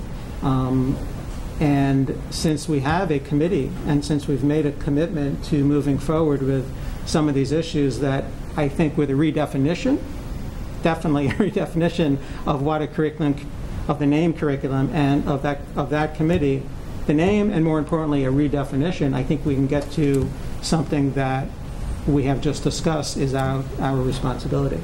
So that's why I'll vote against it, because I don't want to drop something that I feel would lose some momentum in the process when I feel like we're on the tip of moving forward. I ask him if he wants to make an amendment instead of that. But because there's more change. My hand. Okay, Ms. Fallon. But there's other parts of the thing that have nothing to do with the change of subcommittee. I'm just saying my hand was up, Howard. Ms. Fallon. True. All I was going to say was I understand what you're saying, and I'm wondering, is there a place for this in our retreat that we could really talk about this in depth of how, as a committee, we want to address this, whether it's going to twice a month meetings or periodic meetings where we just focus on this. But I don't know if the retreat agenda's been made, or if that's something that we would all like to talk about. Yeah, certainly could be. That's coming up next month, October. Yes, Mr. So the point I was going to make was that there's a lot of other amendments here besides the one having to do with, there's the minutes one, which so if you would, rather than voting against the whole thing, if you'd like to offer yet another amendment that speaks to the reason why you would vote against this whole proposal, that might make more sense. Just a suggestion. What does that mean? I don't really understand. Well, so the reason we vote against this entire proposed thing has to do with the curriculum subcommittee. Yeah. And our recommendation. But there are other parts in here about the minutes and reporting of minutes by subcommittees. And if we vote this down, then those changes don't get made either. Yep. So perhaps I'm just suggesting you might want to offer an amendment that speaks to the reason you'd vote against it as opposed to the entire block. That's just an amendment can't really be a reason. It's sort of no, but he can speak to his reason. In other words, he could say, I wish to amend this proposal by, just like he did before, by reinstating curriculum subcommittee and eliminating the proposed superintendent evaluation subcommittee, something like that, if he wanted to. That's certainly true. Yeah. Anyway, I just prefer to not vote this down because we also have the thing about the minutes, which I think we need to preserve. Ms. Voss, you had your hand up, and then Ms. Barnum can go first. Oh, I just wanted to. I was sort of quiet, but I really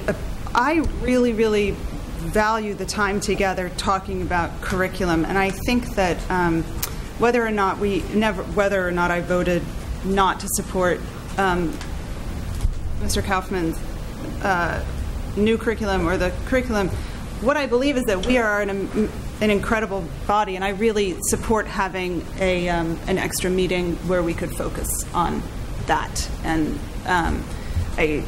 that is the thing that I know that stands out about these people that sit around, that we meet together, is that is what we really are here for. That is what we care about. And I really need to articulate that, because I feel like in little ways it felt, and I'm not saying that anybody's doing this, but I guess I just really want to own it, that I really believe that is what we all care about.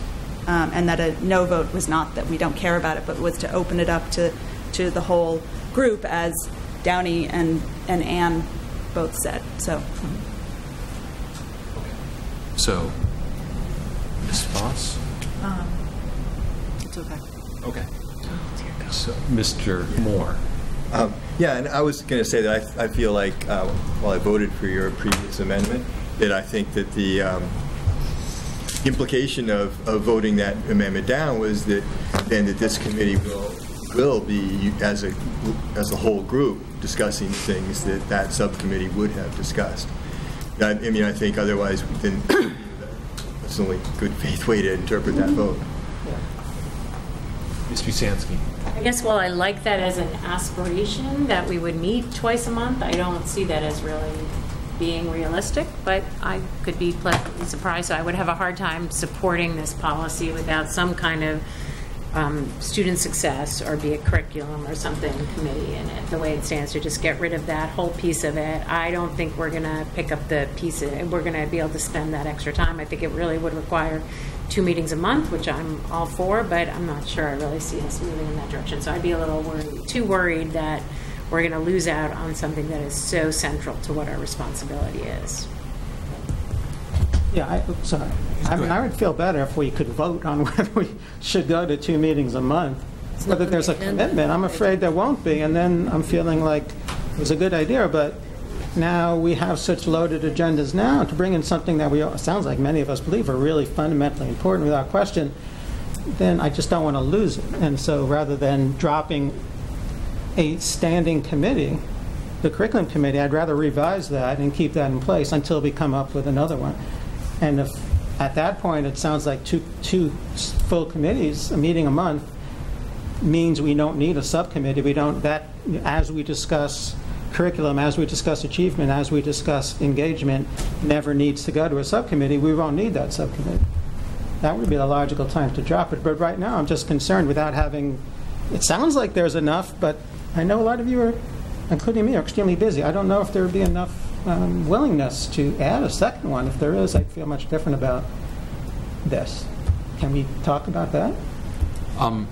It's not really, I don't know that it's an appropriate amendment to this, because that's not what we're not discussing. But certainly we can discuss it. I mean, people are discussing it, actually. So, yes. Ms. Voss. I've collected my thoughts. Okay. And that was part of them. So maybe I can offer an amendment, which is, and you'll have to help me with the language, but which is what we did earlier tonight with the math study. Is it delay? I don't know what the word is, but to delay this vote until after we can have a discussion about going to twice a month and committing one of those meetings each month to talking about student achievement, student success, whatever we're going to call it, and starting to dig into these numbers and figuring out how we're going to help support improvements. So then but at its essence, your motion is you would move to reconsider this, to postpone. Move to postpone. You want to postpone. That's the word I was looking for. So you want to move to postpone. Specifically until after. Well, it has to be a date certain, so just. Okay. Then you can keep postponing it. It's October 11th. Well, if the agenda setting committee will put this other conversation on the agenda that we're asking for before this vote, then we can postpone till October. Okay.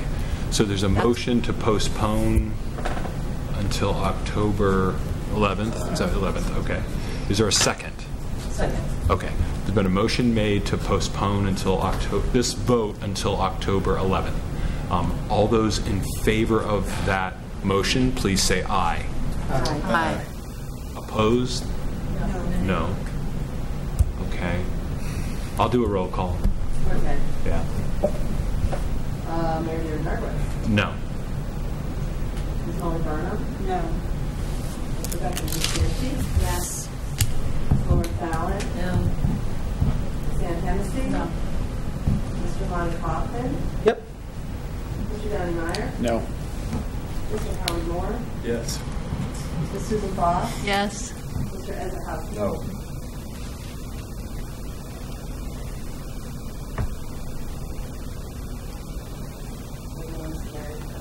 Okay. So we're then back to the main motion, which is, again, the revisions to subcommittees of the school committee, policy BDE. If there's no further discussions or amendments, all those in favor, please say aye. Oh, sorry. I thought we were still discussing. Okay. Go ahead. I'm still sitting here thinking about comments made earlier with one of the amendments, and I didn't mean to apply this was a backroom deal. I think that's a really important thing to clarify. There has been discussion of this, and it's a philosophical difference of some of us, clearly. I think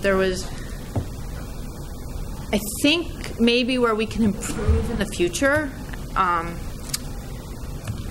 if I look back at suggesting, and maybe you can't redo it this way, maybe there's a reason to just put it up there as a vote, but for one subcommittee to propose getting rid of another one, and I understand it's policy, without just coming back and saying, let's have a discussion of this amongst you. Let's get a feel of what people think, who's passionate about what, why might somebody think this is important, and then to go back and amend the policy would have actually felt like a different kind of process than the one that we seem to have gotten to here. And say that because we've had this great discussion about what we should be doing. It's the first time this group has actually talked about what our role is. And whatever you read on MASC, it's pretty clear student achievement is part of our role, and yet we've never discussed the fact that we hardly ever talk about it, we hardly ever see any data, we don't really talk about the assessment, and yet we're all sitting here agreeing we should do that. And I really think it's important that we find time to do that. And we just voted down the idea that we were going to make ourselves do that at the next meeting. So that's where I'm at with that. I'm glad this discussion came up. I'm not happy with the process it took to get to it. I think it could have been better, but we've had the discussion. At least some of us seem to be committed to moving it forward, so maybe we'll figure out how to have those extra meetings and do it with that. But I hope we do. I hope we're not just saying we're going to do it.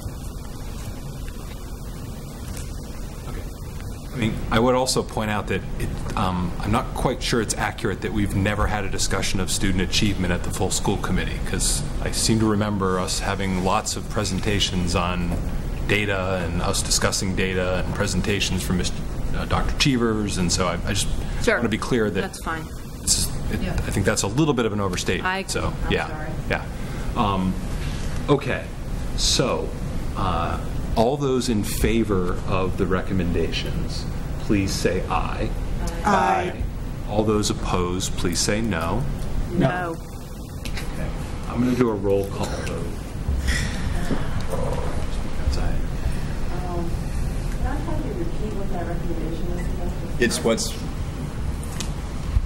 It's the adoption of the it's the one BDE subcommittees of the school committee. Yep, BDE. BDE. I have it. Okay. Mayor David Dockwitz? Yes. Sonali Burnham? Yes.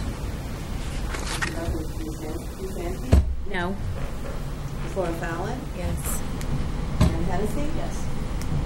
Mr. Ron Kaufman? No. Mr. Donnie Meyer? Yes. Mr. Howard Moore? Yes. Ms. Susan Boss? No. Mr. Edmund Hudson? Yes. 7 yeses, and yes is carried. Okay. So the ayes have it. So that BDE is adopted as per the recommendation, and then the final is a second reading on rules of procedure revised. If the chair would just review what those revisions are, which I think are tied to the other two policies. Yeah, so going through the rules of procedure, the amendments that we made were in section 1.3 to be very clear about any acronyms that were used, and to, for example, SPEDPAC, being clear that it's the Special Education Parent Advisory Council, to add in representatives that weren't previously listed, such as the representative to the Northampton Education Foundation and to the Northampton Prevention Coalition, to globally replace him or her and other pronouns with the chair or gender-neutral pronouns, to adjust section 2 to read a subcommittee on superintendent evaluation of 3 members, and to be clear in 2.3 that meetings of all subcommittees shall each be called by the respective chair when business is referred by the full committee or requested by the administration. Under section 3, we made the changes that we just also recommended to the subcommittee policy that was just approved. We added the word or advisory to section 4.1, the need for an ad hoc or advisory committee. Section 8.1 is something that we talked about last week, where Ms. Walzak mentioned that this was no longer aligned with our practice. So I would like to move that we replace section 8.1 with all bill warrants shall be signed by a majority of school committee members. Under Mass General Law, Chapter 41, Section 58, the school committee may vote to designate one member of the school committee to review and sign bill warrants on behalf of the full committee. if the committee so designates, there will be a report of what bill warrants were signed at the next school committee meeting. And then would like to ask that we strike 8.3, which was any member of the school committee shall have the right to request a bill be presented for payment be withdrawn and referred back to the appropriate subcommittee for clarification. That hasn't been our practice. And I think, yeah, and then we replaced his, her with superintendent and a lot of section 10. Added sections to section 11. We added language from, I don't remember what it was from now. It's very late. Open meeting law? No, under superintendent evaluation, we took the superintendent evaluation language from. It actually was from the district review process protocol. Okay. And then adjusted under meetings, sections about comment and about the dates and times of all school committee and subcommittee meetings needed to be posted for state regulation. Section 19, minutes will be kept in accordance with policy BEDG, which we just amended earlier this evening and voted on. And then added a section saying that an audio recording of subcommittee meetings will be available whenever possible for review as a public record until the minutes of the subcommittee are approved or administrative use for the recording ceases, whichever occurs later. I guess my question is whether we need to make that audio or video recording. That was what was suggested last month. So if someone would like to further amend that, but those were the suggestions. Do I need to You could do it as two separate amendments? I think so. Okay. But only because the recommendation from last time you're changing again. So Yeah, so that's, so I would. So maybe move the first So one. move to approve policy, oh, sorry, the rules of procedure as amended. Is there a second? Recommend. Right, the recommended. So just move the recommendation. Okay. So could somebody second that? Yep. Okay. Seconded. And now make an amendment. And now I would like to move to amend section 8.1, financial procedures. Should I read it again? To insert the language. To insert the language that I read previously, and I can give that to you. Yeah. So that would be the first amendment. Okay. So this is the amendment that you just read that replaces, basically About the language about puts bill the warrants. policy that we use now with the bill warrants and having one person sign for them. Okay, Mr. Meyer and myself, I think. Okay, any discussion on this amendment? Okay, all those in favor, please say aye. Aye. Opposed? Any abstentions? Okay, so that amendment is adopted. Then I'd like to amend section 8.3 to delete it.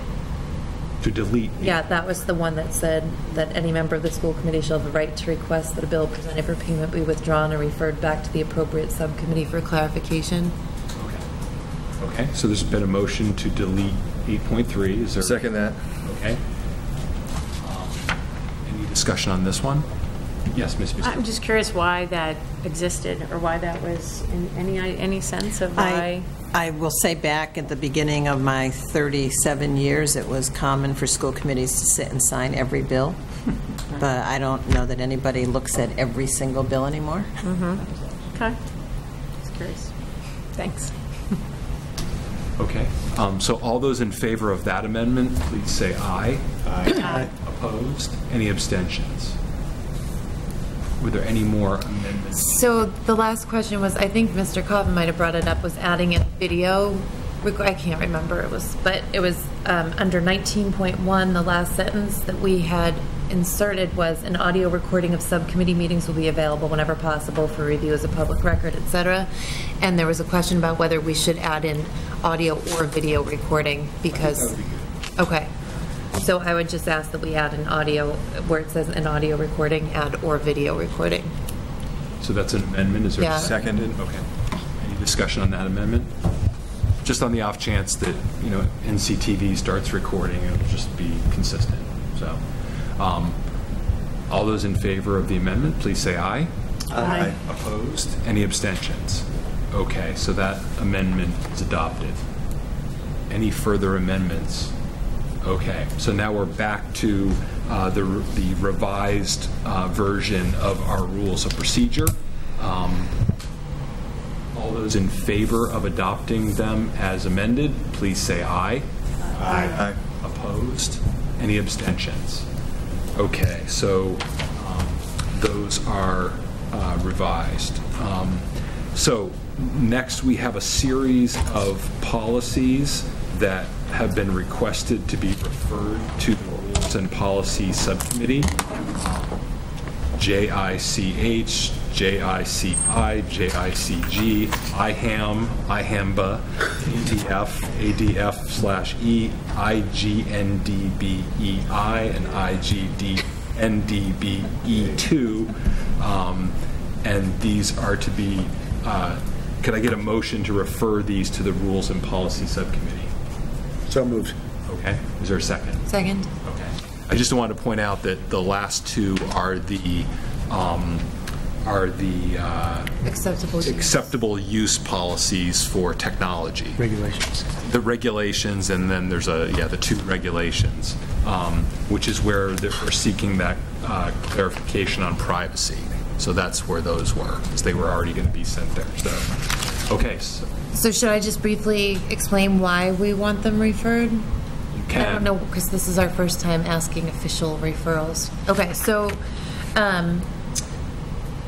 we knew that the subcommittee had interest in us reviewing the wellness policy, particularly because a committee member found that there had been an update made online to the wellness policy, to the wellness implementation policy, and so it had not been reflected on our website. And so when we spoke with Karen Jarvis-Vance, she said that was a mistake and that she was willing to work with us on updating the implementation policy and reviewing the wellness policy, which hasn't been reviewed since, I think, 2006. And so we knew that that was something that the committee did have interest in us taking up. While we were going to be meeting with Karen Jarvis-Vance about that, we thought that we would also look at policies JICH, JICI, JICG. All three of those, the MASC is first off recommending that we combine them because they are individual policies on alcohol, then tobacco, then drug use, and they're asking that we combine them into one policy on JICH on alcohol, tobacco, and drug use.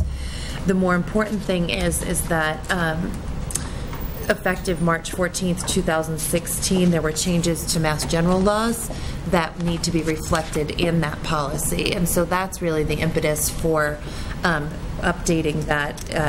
We need to update the language to include the verbal screening tool that we have been using. So we've been complying with the state law. Our policy just doesn't reflect it, and this policy needs to not only be updated, posted on our website, but also submitted to DESE according to the new changes in the law. So that was why we were asking for policies JICH, JICI, JICG.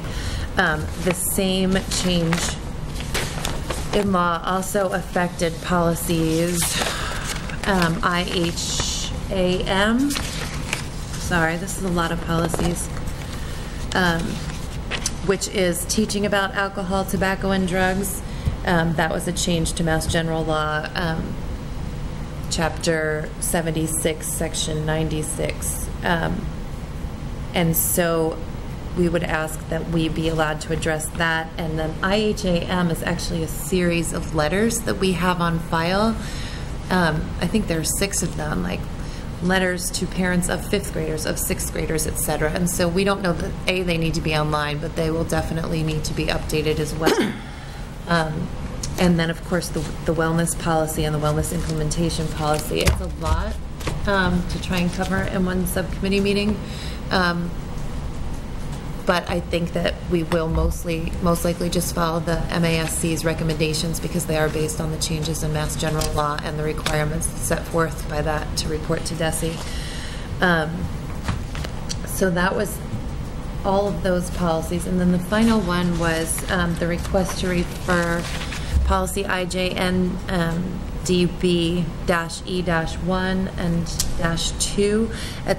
So this is something that I do want to be clear about, that when you guys are approving referring policies to us, we're not just looking at the policies you're referring, we're looking at all of the cross-reference policies, because we found out that that's not something that we've been doing prior to this necessarily years past. So for example, IJNDB was updated in 2013, but these cross-reference policies, the -E-1 and -E-2, were not updated, and so now the information is not in fact aligned.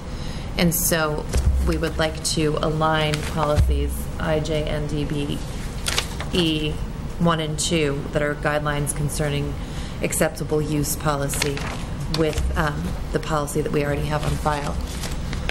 So that's what we're asking you to give us. Okay. Last chance to talk us out of it. All those in favor of the referral, please say aye. Aye. Opposed? Any abstentions? Okay, so that's all those policies are referred back to you. We also have I'll move to page 2 and item I. This is a discussion/vote to refer to rules and policy for potential policy development, the issue of screen time and potential screen time policy for the district. This is a request from school committee member Voss, and I would turn to her if she wants to make the motion and then to explain. Sure. So just a little background. Over the entire spring, we talked on again, off again about the increased use of computers in the classrooms, the Chromebook program. We heard from various constituents concerns about health and wellness associated with screen time in general, and as we're moving forward to having a lot more screen time available to students in the form of this one-to-one Chromebook program. I also was contacted by a handful of parents, and over the years, just teachers mentioning movies. So I think screen time is more than just computers. I don't want to make this seem like it's just about Chromebooks, but as we're going forward, we're getting more and more opportunities, cell phones, and a lot of this happens in schools, the phones, the movies, the Chromebooks. And I think it makes sense for us to have other districts around the country. I've seen little articles starting to talk about this.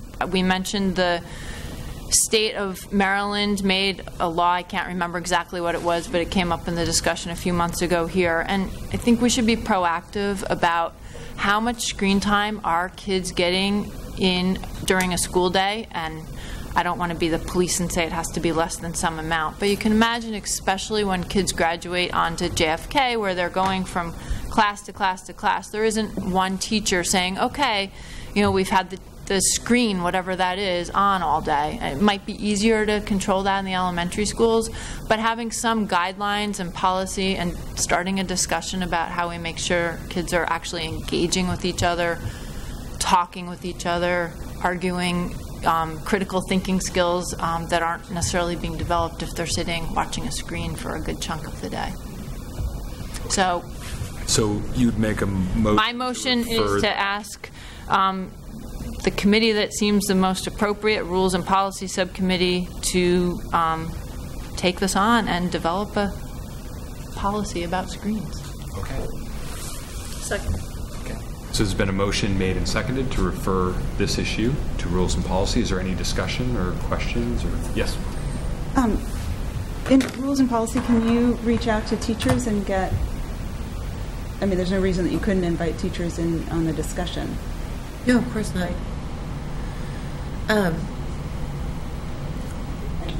Yep. I'll be honest, you're talking about creating a brand new policy in an area that we have not gotten guidance and one doesn't exist, and that is something that I think I have a lot of thoughts about it, but if the will of the full committee is that we do this, that to me actually sounds like an ad hoc type issue where you do bring in parents and teachers, because I don't want to be dictating policy as a subcommittee or as a full committee that now we're putting administrators and teachers in charge of enforcing.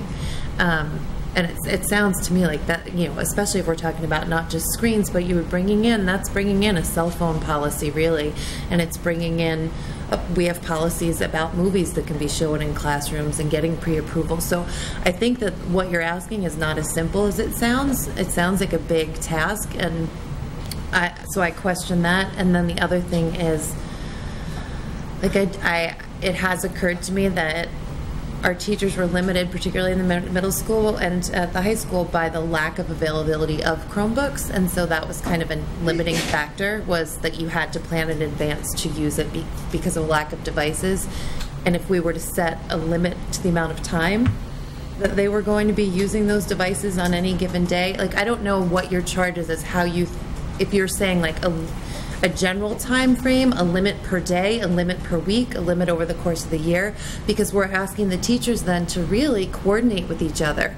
You know, say like, well, you used it for a half an hour yesterday, you can't use it today, you know, you have to shut it off in the middle of a project. Like, I'm not sure what you're asking us, how specific the charge is, and obviously it doesn't go as well when we just get policies referred to us in a general sense. Like, I would like to be really clear on what you were asking with the policy, like what the intention is, as far as what the charge is. I mean, I think I agree with you. This is a huge thing, and we've just brushed the tip of the iceberg in conversations here. And I don't know how to, so we're discussing it, and maybe there's other ways to go about it, but pretty clear that it's easy for a kid to go to school and spend a great part of their day on a screen. It's very feasible that can happen. It happens to my kid. And I think we should talk about it and think about, is that what we want to happen, and what kinds of, I'm not saying the teachers should be in charge of policing it. I don't know the answers. Hennessy? Yeah, I mean, I think it's something that needs to be talked about. I agree with you. And I'm not sure where. I like the idea of an ad hoc where we could bring in people parents, teachers, administrators, counselors, who know real different stakeholders in this. Because I think it's so big, we don't even know the questions we're asking. Right. And then maybe generating that discussion, knowing that we're not going to make a policy in a month probably, but this group is going to be looking at it, because there's a lot of concern from community members. Yes, Ms. Foss. To be honest, if we had a curriculum committee, I would have referred it to them, because even though this isn't curriculum, I'm actually serious. This, to me, is about learning and what's happening in the classroom, and it's affecting a lot of students. So I'll just be honest. I don't know where, but I'm way more concerned about us getting into this issue, figuring out what we think about it, how we want to offer guidance on it. It's not something we're going to solve in a month or two, but I think in 5 years we're going to look back and say, gosh, I'm glad we got started talking about that, because it's just getting to be more and more. We've proposed, you've all proposed a one-to-one Chromebook program, 3rd to 12th grade, and I really don't think any of us think a 3rd grader should be spending the majority of their school day on a Chromebook. I mean, I could argue that at any grade, and I'm taking the youngest kids. But what do we expect as a community? What is okay? What should parents expect their kids to have done at school? And I don't know. I don't know what the questions are or how we go about dealing with it. I think it is really thorny. I'm sorry, I was listening. So I'll just start with Ms. Busansky and come back this way. I was just going to say that I like the idea of an ad hoc committee. I think that might be a better place to start with this, and it would allow us maybe to bring in more experts, et cetera, to this issue. And I think it's an important issue that we really need to start looking at. And it does get into the issue of a cell phone policy, which I know we've discussed that idea here before, but it is interesting to me that one of the main reasons or one of the reasons I feel like I've heard in the past to not limit cell phone use or smartphone use at the high school is so kids can use it for educational purposes. But now that we're going to have a one-to-one Chromebook program at the high school, kids don't need to have their smartphones out anymore. So that's pretty clear. But I think it's a bigger discussion, and we should bring some expertise in. There's the Maryland law. France just outlawed cell phone use in schools. So, this is an issue that's, gaining some traction. And I think it would really behoove us to jump on this sooner rather than later. And so what would it I don't know if that would mean Dr. Voss would change her vote from a policy to an ad hoc committee, or how that would work, but I like that idea. I think that would be a better place to start. I agree.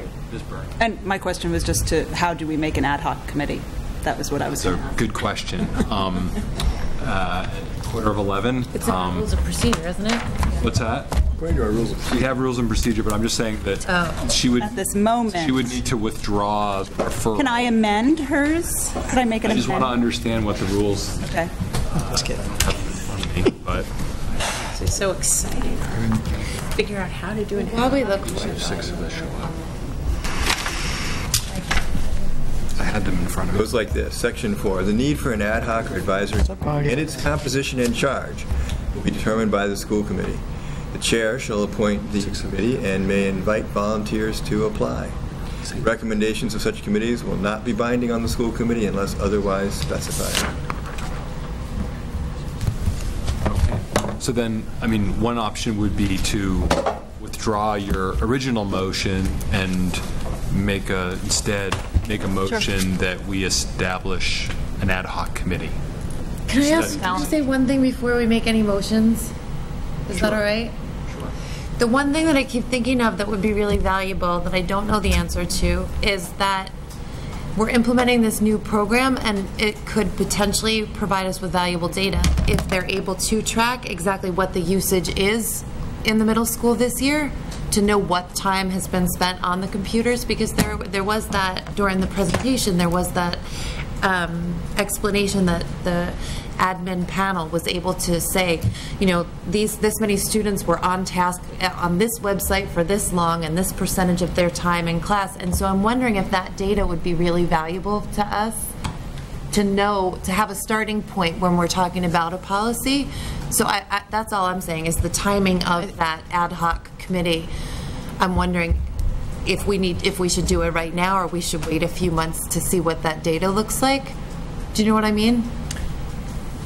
I think we probably already have. So if a kid logs into a Chromebook, we have that data, and they've been logging into them for a while. So we have, I'm sure the district has data like that on kindergarten to 12th graders. And I think that's a great idea, but I don't think we should wait. We can go see how much time our kids are on the computers right now. We know it. And so eventually you could look back and see if it increased or it changed once they got the 7th and 8th graders on them more. But I think this conversation is a bigger picture than just the Chromebooks, and that would be good data for the committee to consider. I would agree with Ms. Voss, and to say that I think things take time anyway, and even if we get through half of the year, we'll have half of a year, because I do think that the data will be different since we never had the one-to-one Chromebook. I mean, that's where the data is going to be significantly different. But I think getting started and not letting that hold us up, but knowing that we're going to be adding data as we go along is a piece of it. Okay. So I did want to go back. So you want to amend your motion. I don't know if Mr. Moore might. Okay. So it's for an ad hoc committee. I was going to address the question of the charge of this committee. I think, you know, this thing of screen time is it's hard to know exactly what that means, because you know, again, kids looking at phones, many of the issues are really different in terms of the social impact of that, you know, in terms of it's rude, for example, to be looking at your phone when somebody is talking to you. So that's an actual impact, and that's not a question of screen time per se, but it's about how the screen interacts with people. Meanwhile, on the other hand, you have, is it screen time if you are, you know, looking at some data and taking notes on it and stuff? Is that screen time? Is it about actually looking at a screen versus how the screen is being used and how it affects your interaction with other people? So there's a lot of different ways to think about screen time. I mean, just being in a classroom reading books is bad for us. You know, there's, you know, a peak of the epidemiology of nearsightedness, you know, happens when kids are reading in like 5th and 6th grade, and then happens again in graduate school, you know. So reading is bad for us in terms of, you know, in terms of becoming nearsighted. So the question is it that kind of bad for us that we're talking about? You know, was it sort of bad for us that we kind of accept it as we do stuff like reading books, or is it something different? I think there's just at the very basic level of what is it that we were looking at in terms of the issues, whether it's these social sort of interpersonal issues, is it some sort of physical issues in terms of physical health or mental health, and how are those different than what we've accepted as acceptable risks in terms of being in school, which already exist in terms of issues that kids have from being in school, regardless of whether it's on a screen or a chalkboard or in a book. So I think there's a lot of work, and maybe the ad hoc committee has to work those things through for themselves, but I would hope that the ad hoc committee will sort those things out in terms of how they look at it, as opposed to lumping sort of all in one, which I think is not helpful. Yes. So I'll just say, I think you're right. It's a big, messy area, and there's a lot going on. I think there are some districts that have made progress in this, and if an ad hoc committee is formed, they could start by looking at what already exists out there. I have a few ideas, and start talking about it from there. So I don't think we're starting from ground, from zero. And while I have the mic, I'll propose an amendment to my motion, which is to ask our chair to form an ad hoc committee to take up the general topic of screen time in the schools and look into what kinds of policies we might want to develop or we might want to put together. Okay. Does Ms. Hennessy second it? Second. Okay. Mr. Kaufman, you had a comment? Once again, I just wanted to ask Dr. Provost to what extent we are currently dealing with these issues, if you feel like some of these things that we're talking about are already being handled, or do you feel that this would be a bonus, or not a bonus, a valuable asset to the teachers to have some investigation into the pros and cons and the limits and educational benefits of screen time, or whatever else might come out of this? Good question. We certainly have some policies around TV. We have practices around cell phones. Mm-hmm. We really have not had any kind of a look at trying to combine all of the different screens in the student's life and see if there's a way to address that through policy. I think that what has been said is as representative of concerns of families is also true of concerns of educators. I don't think that it'd be hard for me to find educators on our staff who think that it would be good for a student to spend the majority of his time interacting primarily with a computer. All that being said, it's hard for me to put my mind around what the policy solution would be. And I think that may in fact be why Maryland, I mean, you can do outright bans, that's simple enough because then you just say, okay, we're shutting them down, we're confiscating them or whatever. But to do sort of a more nuanced look, I think is really hard, which is why I think the Assembly in Maryland basically punted. And their law said, we're going to have the Department of Education come up with some regulations. So I guess I just start maybe with a little bit of trepidation saying, if their legislature couldn't come up with something and is now giving it to the Department of Ed, which to my knowledge hasn't come up with anything yet, I think it's going to be a complex and messy process, and I really don't have in my head a vision of what the outcome will be. All that being said, it is a valid concern. Yes, Ms. Burnham. And I really appreciate you asking that question. That was a great question. Thank you for your answer. And I just find like sometimes it's just very important it's sort of it's getting a chance for people to come together and talk about these things. And it is mucky, and it might be that we don't come up with anything, but there is something about the shared experience of talking about it. And, you know, I mean, we're not France. And when I heard that, I was like, wow, that's so French that they could do that, having French cousins. But I think that there's something wonderful about sort of coming together. I like thinking about what the charge is, and I appreciate it that it can be,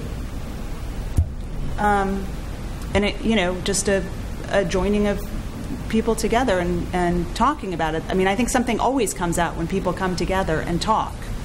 But I appreciate Mr. Kaufman's idea of talking to you, and it does make me feel like sometimes I move too quickly, and that perhaps it's something that does need to be brought to the teachers or something. Before we rush in, and I don't know. But I like an ad hoc committee personally, but I respect the teachers so much that I really want their input. Okay. Can I just say, I think you said better what I was aiming at. I think the conversation is good. I don't know where it leads, but I think having the conversation is good. Yeah. Okay. So there's been a motion made and seconded to instruct the chair to form an ad hoc committee to look at the issue of screen time and potential policy recommendations. Any further discussion? All those in favor, please say aye. Aye. Opposed? Any abstentions? Okay, the ayes have it. Next, we move on to the Business Administrator's Report and the Personnel Report from Ms. Most Wall. exciting stuff of the night. I won't go through it in detail. You've got it all. You've got the final budget report of FY18. It does show that we brought our account balances down to zero, so we did not return any money back to the mayor. We should be able to have our first FY19 report next month once the city officially closes everything off in the Munis accounting system. And then I gave you, as I've done in past years, a summary of where what I call the major 5 revolving accounts stand at the end of the year. Nothing terrible in any of them. We either maintained the balances or increased our balances. In terms of gifts this month, there is only one. There were no gifts accepted by the superintendent. There was one PTO gift accepted at the high school. It was a gift to cover art supplies and for approximately $830, which was deposited to the art department gift account. And then you've got 3 warrants that were signed off in the last month. Okay. Moving right on to the personnel report. Obviously, September is our biggest month. This report tends to reflect when people come or go the month they do it in. This actually encompasses 2 months because of the turnover we've had in staff. And just in summary, to give people an idea of the numbers, there are 70 new hires listed. There are 16 separations, 4 retirements, and 30 transfers or promotions. So there's a lot of activity going on for us this time of year with personnel. Okay, thank you very much. Now we'll move on to the Superintendent Report. Dr. Provost. Thank you. Principals at all 6 schools are reporting successful openings in terms of establishing productive learning routines and good culture. We have had some challenges with operations, specifically in transportation and technology, and the September heat wave didn't help, as you heard at the beginning of this meeting. But there's a real sense of optimism and calm in the district, a sense of, I've got this. And I'm particularly pleased with the Bridge Street opening. We learned a lot last year. We added resources to Bridge Street. The school council and school success committee stepped forward to enhance parental involvement. And I really feel like a page is turned. I feel like we've hit the reset button. Certainly there will be struggles and bumps in the road ahead, but I experience a qualitatively different and healthier climate when I visit Bridge Street School this year. Also, the start of the school year at JFK was remarkable for the kickoff of the PBIS program, which I have supported wholeheartedly. I have really, I'll say that in this very room during the professional development day, I saw the entire faculty together coming to common understandings about what their expectations for student behavior were. And it's the first time in the 4 years I've been here that I saw the entire group focused singularly on an issue like that. And so I think that in and of itself is good. I think the PBIS program is good. It's research-based. I personally have seen it transform cultures in other schools that I've been to. And I think it's very important that it was a program that JFK found for itself in their search to improve their climate. You know, different schools, this is one of the places where I guess sort of the art of the superintendent is knowing how schools need to be the same and how schools can be allowed to be different. And PBIS was sort of the path that JFK chose forward to work on issues of school climate. And I think it's important for me to say that and support that, because there have been some other schools that said, well, we did something else. Is that okay? Yes, that's okay. I think that every school needs to build its own culture, and I think that JFK has made some wise choices with the PBIS program. I've experienced it first in one of the events they did on the first day of school, welcoming students off the bus. And again, I've been here on many mornings seeing kids come off the bus. It's the first time I saw every faculty member who wasn't assigned a class that period out in the parking lot greeting kids as they got off the bus. It was a really great thing. And they were all wearing the PBIS t-shirts, which the kids are all going to wear on Monday when they come in. So I think that also was a really great way to start the school year.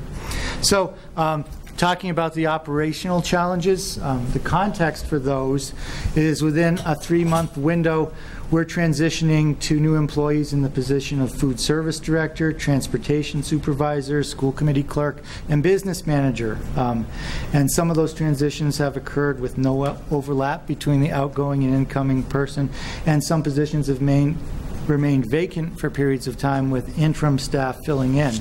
And we're still not fully staffed, in my opinion, in the transportation office, because when we promoted Tammy Lieber to the position of supervisor, we created a vacancy for her former position as a driver. And we've not been able to fill this position yet, so Tammy has been out of the office for large periods of time, both at the beginning of the day and the end of the day, because she's still driving her old bus. And you may have noticed signs all around town for Vanpool drivers. That's because Vanpool is short drivers as well. They're actually down 4 drivers, and this has impacted operations and our communications with them because we don't have the same kind of contact because their administrative staff are also on the road driving vans now. It also puts us in the unenviable position of being in direct competition with our vendors for the same positions we're trying to fill. So that has been a little bit tricky. It has extended some ride times for students, especially who are served by Vanpool, because another one of their strategies has been to combine routes. So some kids have been having longer rides than they're used to or that we'd like. So adding to all of this, we've had a very large number of late bus applications. We've received 738 applications as of the August 6th deadline, at which point the late fee becomes into effect, which is a late fee that's designed to get the applications in early so that we can plan the bus routes. This year we really have had a lot of very late applications, so we've been trying to juggle bus routes to accommodate all the new students. Specifically, we had 190 applications after the deadline, and 70 of those have come after the start of the school year. So we're trying to add kids to buses while school's running and while Tammy's driving the bus, which is not ideal. So while I'm talking about buses, I do want to update the committee the information that Dr. Voss and I met with Dr. Gonzalez and Raina Elamsford of UMass to launch the bus optimization study. We provided them with the constraints that have been outlined in previous committee decisions about other late start proposals and sent them off with detailed but not confidential information about our ridership to see if they can come up with any new approaches that may save money and or allow us to implement a later high school start time. I will introduce them to the whole committee later on when Raina presents her master's thesis, which will be their recommendations on bus optimization. So the other operational problem we faced at this time of year is our transition to our new copier printer leases. As you know from the contracts, we're switching vendors. Our former lease was set to expire in December. We felt that trying to switch over machines in the middle of the school year was risky at best. So our plan was to have the new vendor buy out the existing lease so that we could make the change during the summer break, which was in fact what happened. However, negotiations to buy out the lease took longer than expected, and then contract processes took longer than expected. So we were actually not able to start changing over machines until the week before school started. We've had some hardware problems, we've had some software problems, and they've had an impact on our copying ability. But in spite of these glitches, I think it's been a very positive start to the school year. There have been complaints about the printers in some of the bus stop locations, but I've heard lots of praises for our new transportation director and the way she's dealt with the public in trying to resolve those complaints, and with our IT staff. And I want to also give a shout out to our secretaries who have really stepped up, because in some cases they have been sort of the link between teacher and printer. So they've been really doing a lot of things in this very busy time of year to help make the process go smoothly. We've been talking about Chromebooks. I can also say that one thing that is going according to plan is the Chromebook rollout. I attended the first parent information session that was held last evening. We discussed issues of cybersecurity, digital citizenship, and privacy. Parent meetings will continue, as you heard, through next week. Starting the week of the 20th, students will begin working to earn their digital driver's licenses, which we require as evidence that students have a basic understanding of concepts of internet safety and academic honesty. And then we will begin the distribution of Chromebooks the week of the 27th. I also have a PACE update, which will coincidentally, I think, supports the decision to start with the middle school on enhancing our technology. We've basically come to a decision as a group that our recommendation to the state is going to be that the new computer science standards really be integrated into the middle school curriculum. That is really driven by the constraints that we feel about putting anything else into the high school curriculum. 9 through 12 is jammed with Mass Core, and if you want to still allow students to have some electives, it's really hard to put anything else in 9 to 12. And then also on the technology front, I'd like to introduce you to Piper, who we haven't talked about much, but this is you can pass Piper around. This is some technology that we've purchased for the younger students. As you will remember from our discussion of technology, there was some commentary about Raspberry Pi being a potential better solution or alternate solution for students to be exposed to. That's when I made the confession that I myself am a Linux fan. And so the Piper is actually based on Raspberry Pi. It's a product that will allow students to build their own computers with a Raspberry Pi processor. They'll also be able to program the Raspberry Pi because it does have the switches that you can connect to. And then they'll be able to take their computers completely apart. There won't be anything wrong with that. So finally, I'd like you to know that things are moving forward with the district review process. In your packets, you have draft surveys that have been developed from the self-assessment tool. These are the review indicators and rating system that the state is, or the review office has put together for the self-assessment process.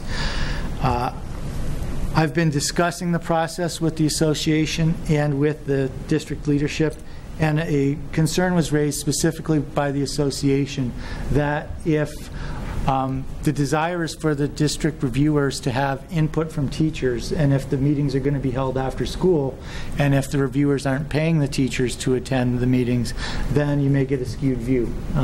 If teachers have childcare issues, or if they have second jobs, they won't be able to attend the meetings. And so the suggestion was to try to involve more people through surveying, just putting the same items into the survey process and getting that out broadly. So I've been communicating with the district review office on this. They think it's a good idea. Actually, the feedback's been really positive about trying to bring more voices into the process that way.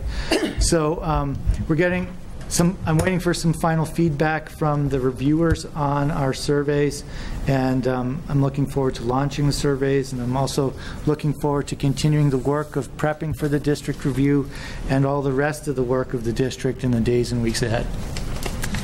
Thank you, Dr. Provost. So we have no new business this evening. Future business and meeting dates, the Rules and Policies Subcommittee meeting Thursday, October 4th, 2018 at 3:30 p.m. School committee meeting October 11th, 2018 here at the JFK Community Room. And then the school committee retreat October 25th, 6 to 9 p.m. location to be determined. Is there also a special meeting, second meeting in September that's being scheduled? Yes, there was a field trip request for Nature's Classroom for October for Jackson Street School that was not in at the posting deadline. Okay. So I'd like to have another meeting if you would indulge us so that we can approve that.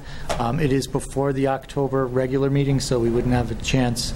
And there's also another matter that we could bring up as well. Okay. And then just another clarifying point, was there also an issue that was meant for the executive session tonight that will have to be deferred to that? That's the other matter. That's the other matter. Oh, okay. Could I ask then, would you be opposed to us just deferring the entire executive committee agenda for tonight to that other meeting? I have no objections to that. Okay. So we would not do an executive session tonight, but we would just defer it to that special meeting you're scheduling when there's an actual other executive session matter we have to take up. Mm-hmm. Okay. Okay. So unless there's any objection to us not doing item 8 tonight, I would then ask for a motion to adjourn. Move to adjourn. Second. All those in favor, please say aye. Aye. Opposed? Any objections? Okay. Thank you.